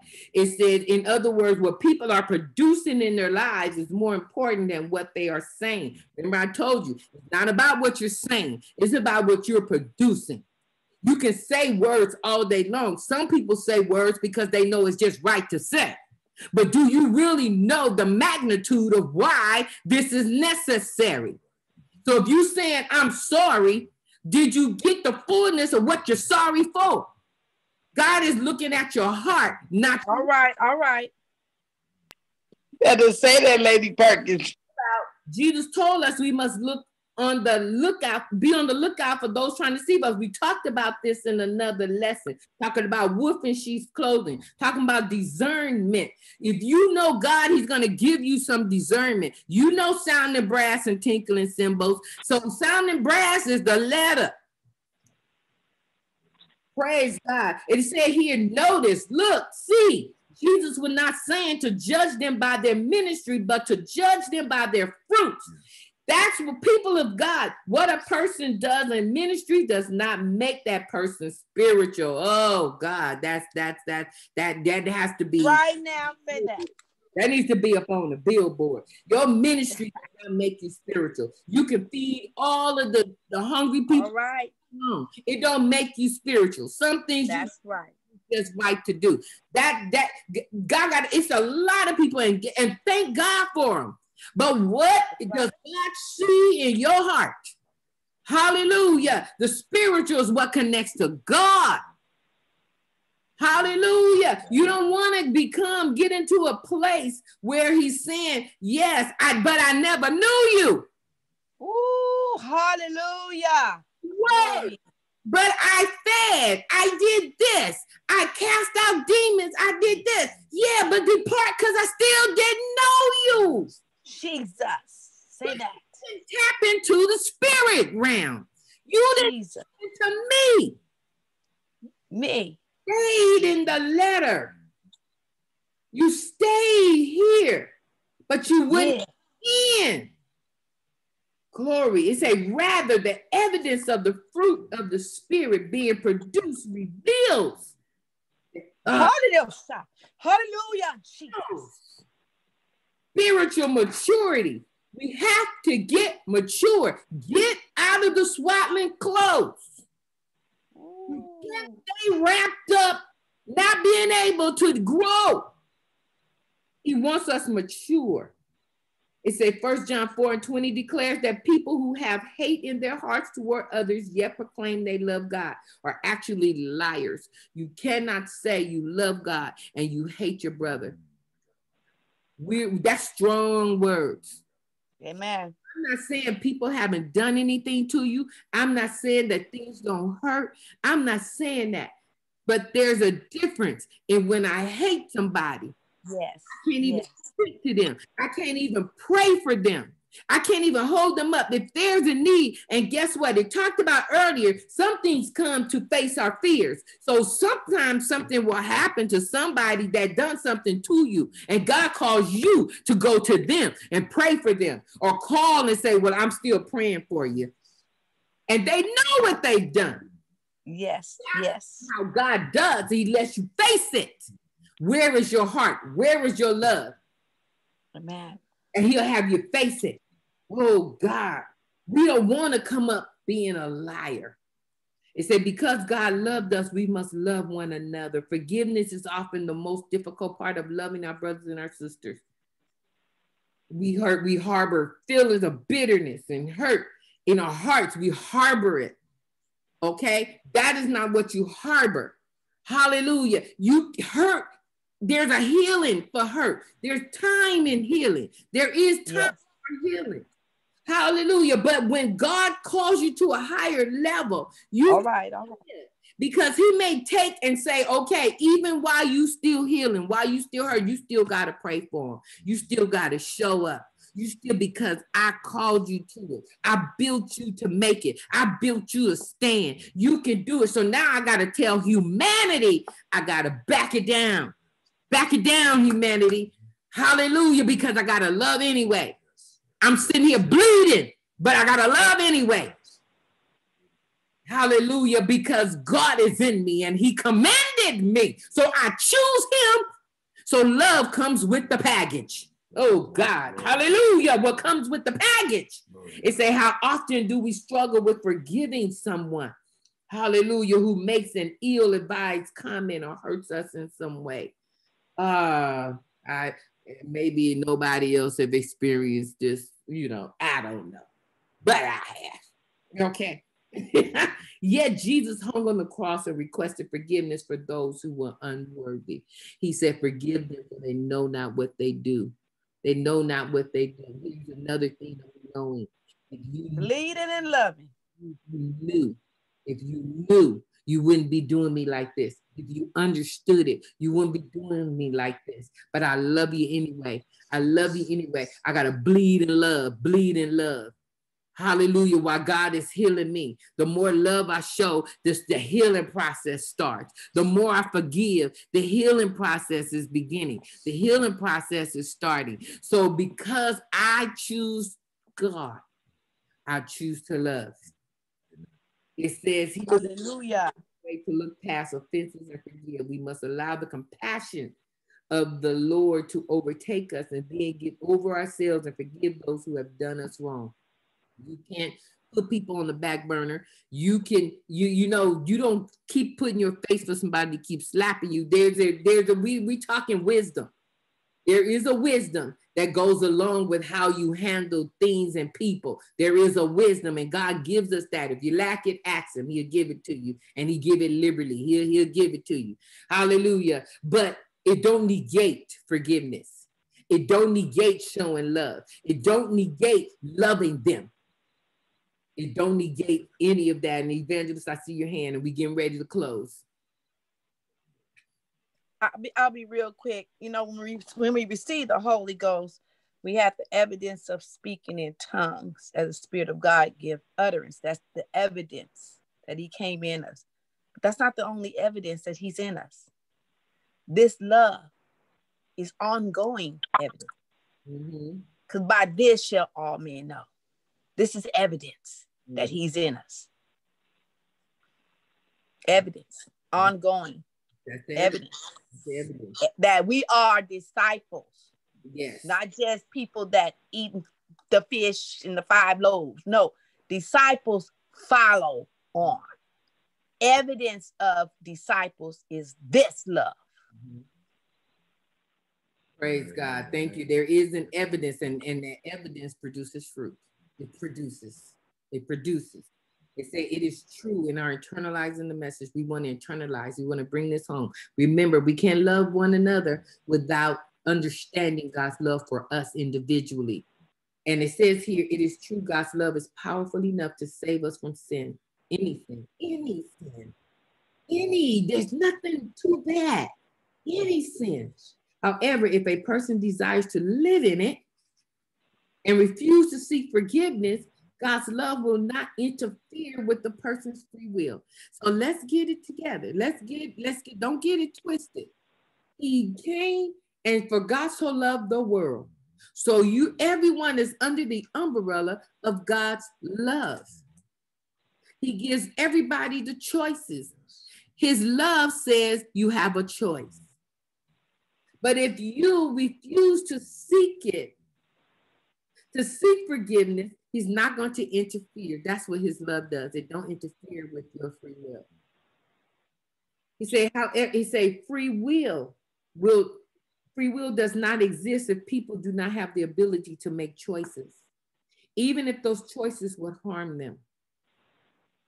Now he can be sitting up, he's looking at us, and he could be, you're hurting his heart because he said, all you have to do is come to me. All you have to do is submit to me and I'll make it better. All you have to do is submit to me and I'll take you higher than you ever thought you can go. But then you choose to go a different way. That hurts his heart. But he said, but I got to allow you. I got to allow you. It said love must allow us to make bad choices. Oh my God. Isn't that how we have to do it, parents, with our children? We got to take our hands off. We got to take our hands off. And we are watching them make bad choices for their lives. Now he said, bring them up in the way they should go. And when you do that, then you have to rely on God to bring them back. But you have to look at them making bad choices. But the love says, I can't interfere because it's your choice. However, the love of God will reach, implore, compel, and chase us down, giving us a way out of eternal damnation. It's going to steal. He said, I chase you. I chase the ones I love. I chase you. I keep coming at you. The word keeps coming at you. The word keeps saying, get it together. The word keeps saying, come back. The word keeps saying, come up. The word keeps saying, stand up. The word keeps saying, I made you to make it. I created you to make it. I've given you all the tools and the ability to make it. Yes, yes, yes.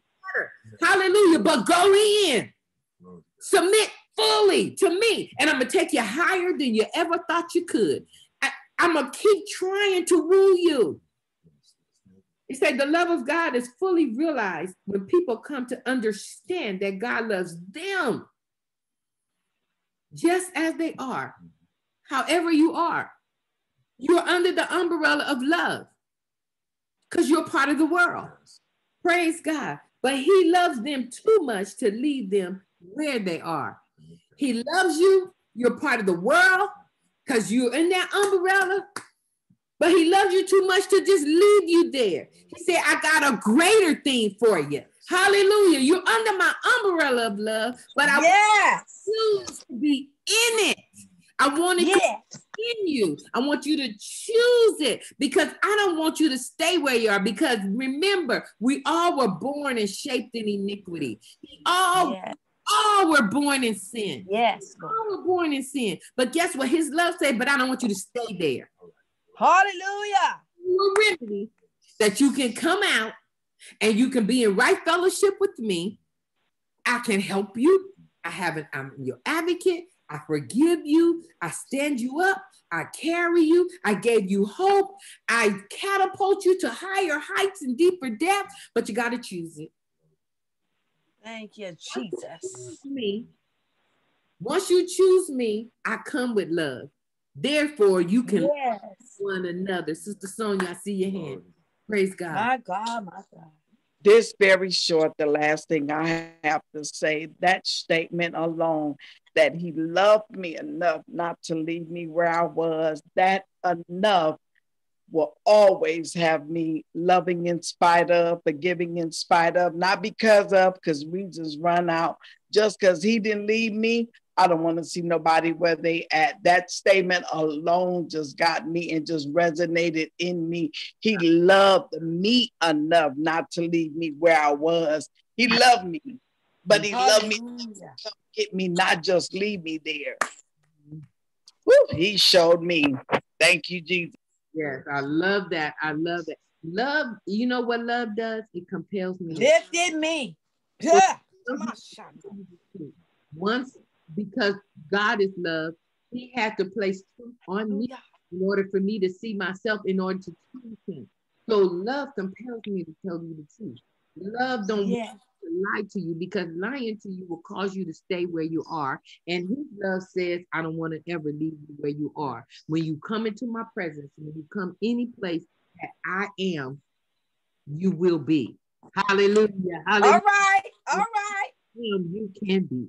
Hallelujah. Whatever I place for you, you can have it. But you got to choose it.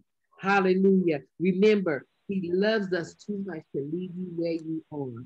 Hallelujah. But because he first loved me, I can love you. Let us love one another. Praise God. Pray for me in Jesus' name. Turn to the hands of the pastor. Praise God. Hallelujah. Hallelujah. Love lifted me. Hallelujah. Hallelujah. Hallelujah. Good help. Thank you, Jesus. Thank you, Jesus. My God. Lifted me. Thank you, Lord. Thank Lady P for that another beautiful lesson. Let me unmute myself here. Glory to God.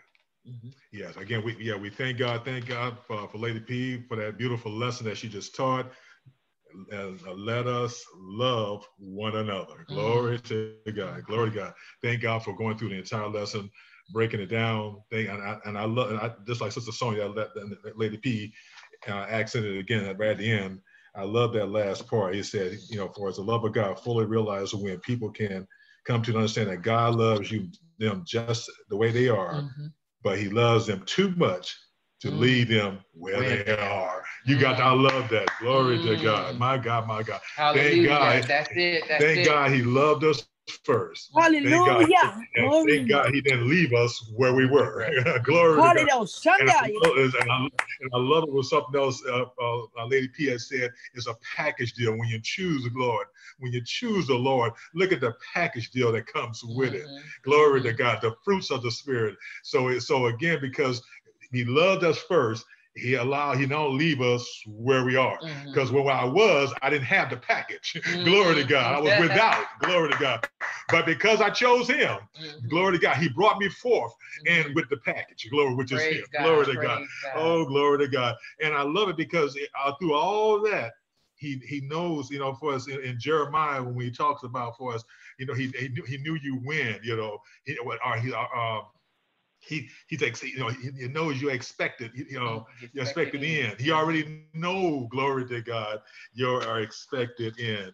And I just want to say, as far I know the thoughts that I think towards you, said the Lord, thoughts of peace and not of evil. What? To give you an expected end. Glory to God. My God. Package deal. Glory to God. Glory to God.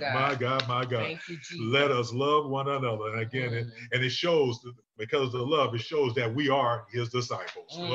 Glory to God. My God. Again, we thank God for the word of God. Thank God for each and every one that joined, that's with us today. Thank God for your presence. Thank God for, and that's one of Zoom and conference line. Thank God.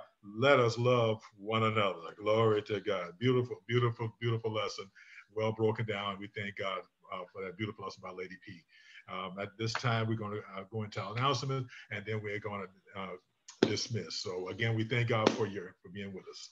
Praise the Lord. We just want to thank everyone for joining us on the line today. Yes. Praise God. We've come down to the last Sunday of the month. God has brought us to the last Sunday of the month. Yes.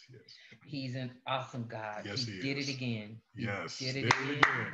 Did it again. Glory to God. Did it again. Hallelujah. Hallelujah. If he's done nothing else, he did it again. Hey, God. Hallelujah. We got enough to praise him.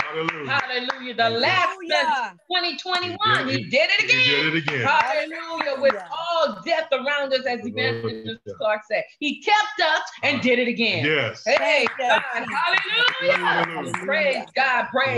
Hallelujah. We're not in the building, but we're in his presence. Yes. Hey, God. Hallelujah. Because where he is, we can be. Yes. Hey, God. Hallelujah. Because he is the I am. Yes. Hallelujah. Hey, I feel this thing. Hey, God. Hallelujah. Praise, We want to thank you. We want to thank you for joining us. Hey, God. I love you. Praise God. What we want to do is just thank everyone for their giving in this past year. Yes. Oh my God, you have caused us to help sustain the ministry, and we appreciate it. Yes. Hallelujah. But when you want to continue, we want to give you the avenues, and that's with our Givelify. You can find us. You can find us on Zelle through bank to bank, or you could just mail it to the church. But we ask God to continue blessings on your life. Hallelujah. Now give it back to you 100-fold. Hallelujah. 100-fold. And like we always say, it may not be in cash, but it's in a value that's beyond the monetary. We ask God for your peace. We ask God for your prosperity. We ask God to give you health. Hallelujah. And we pray that he keeps you during this time. We pray for that. We'll be here for prayer on Monday night, but we won't be having Bible class, but we will be having watch night on Thursday night. Meet us back here on Zoom Thursday night at 11 o'clock. We're going to be back here at 11 so that we can join as a family and pray into the new year. Pray and just reflect on the year that God has given us. Reflect on his many, many blessings. We can look at the stuff that's going on. We can look at the stimulus package and what's signed and what's not signed. But guess what? God has kept us. And we hallelujah. Thank you. We have a hope. We have a hope, and we expecting it for the future. He's the God of the past, the present, and the future. And that's a trigger. So we are praising him into our future. Hallelujah. Because we have a hope, and we know in who we believe. So you meet us back here on 11 o'clock. I know some of us may be asleep, but I hope you set your alarm clock and say, I gotta wake up to get back up here at 11 o'clock. But join us.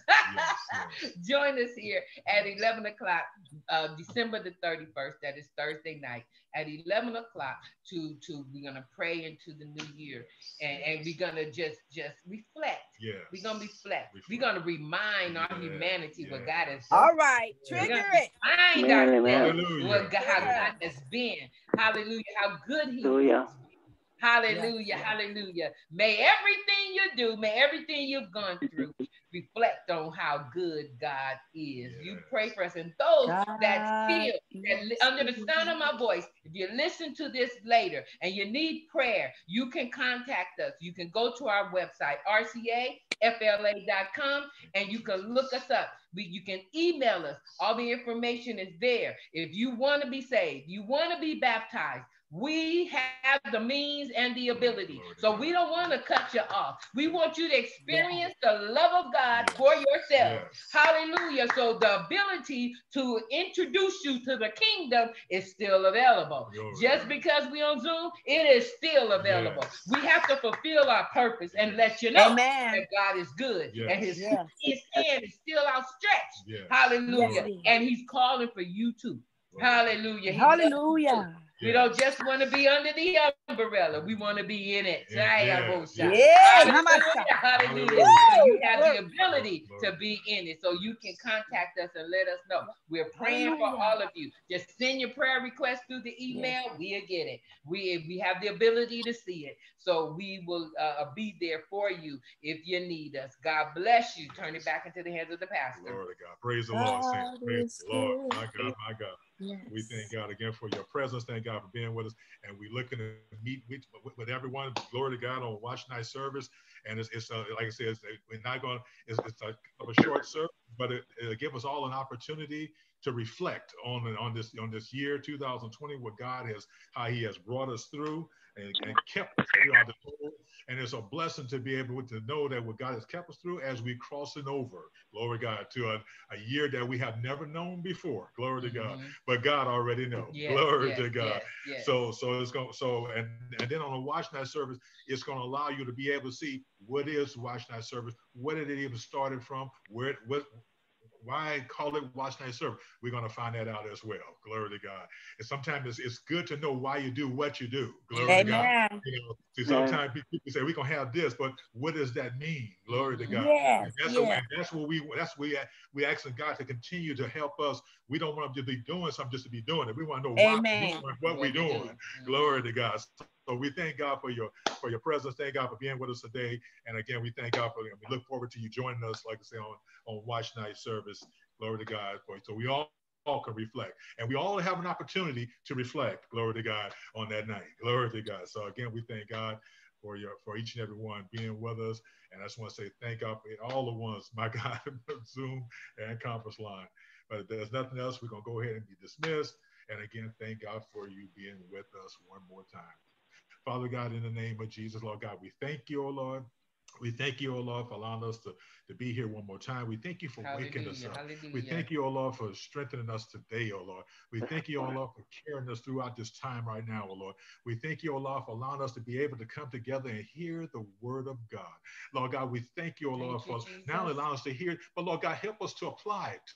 Yes, Lord. Yes, Lord. In the name of Jesus. Lord God, we thank you, Lord, and we praise you, Lord. Lord God, as we leave this place, but not your presence, we ask you to bring us back to the next appointed time, oh Lord. And if we ever give you the honor, and if we ever give you the glory, in Jesus' mighty name we pray. Amen and amen. Glory to God. Have a blessed evening, everyone. All right, everyone. God bless.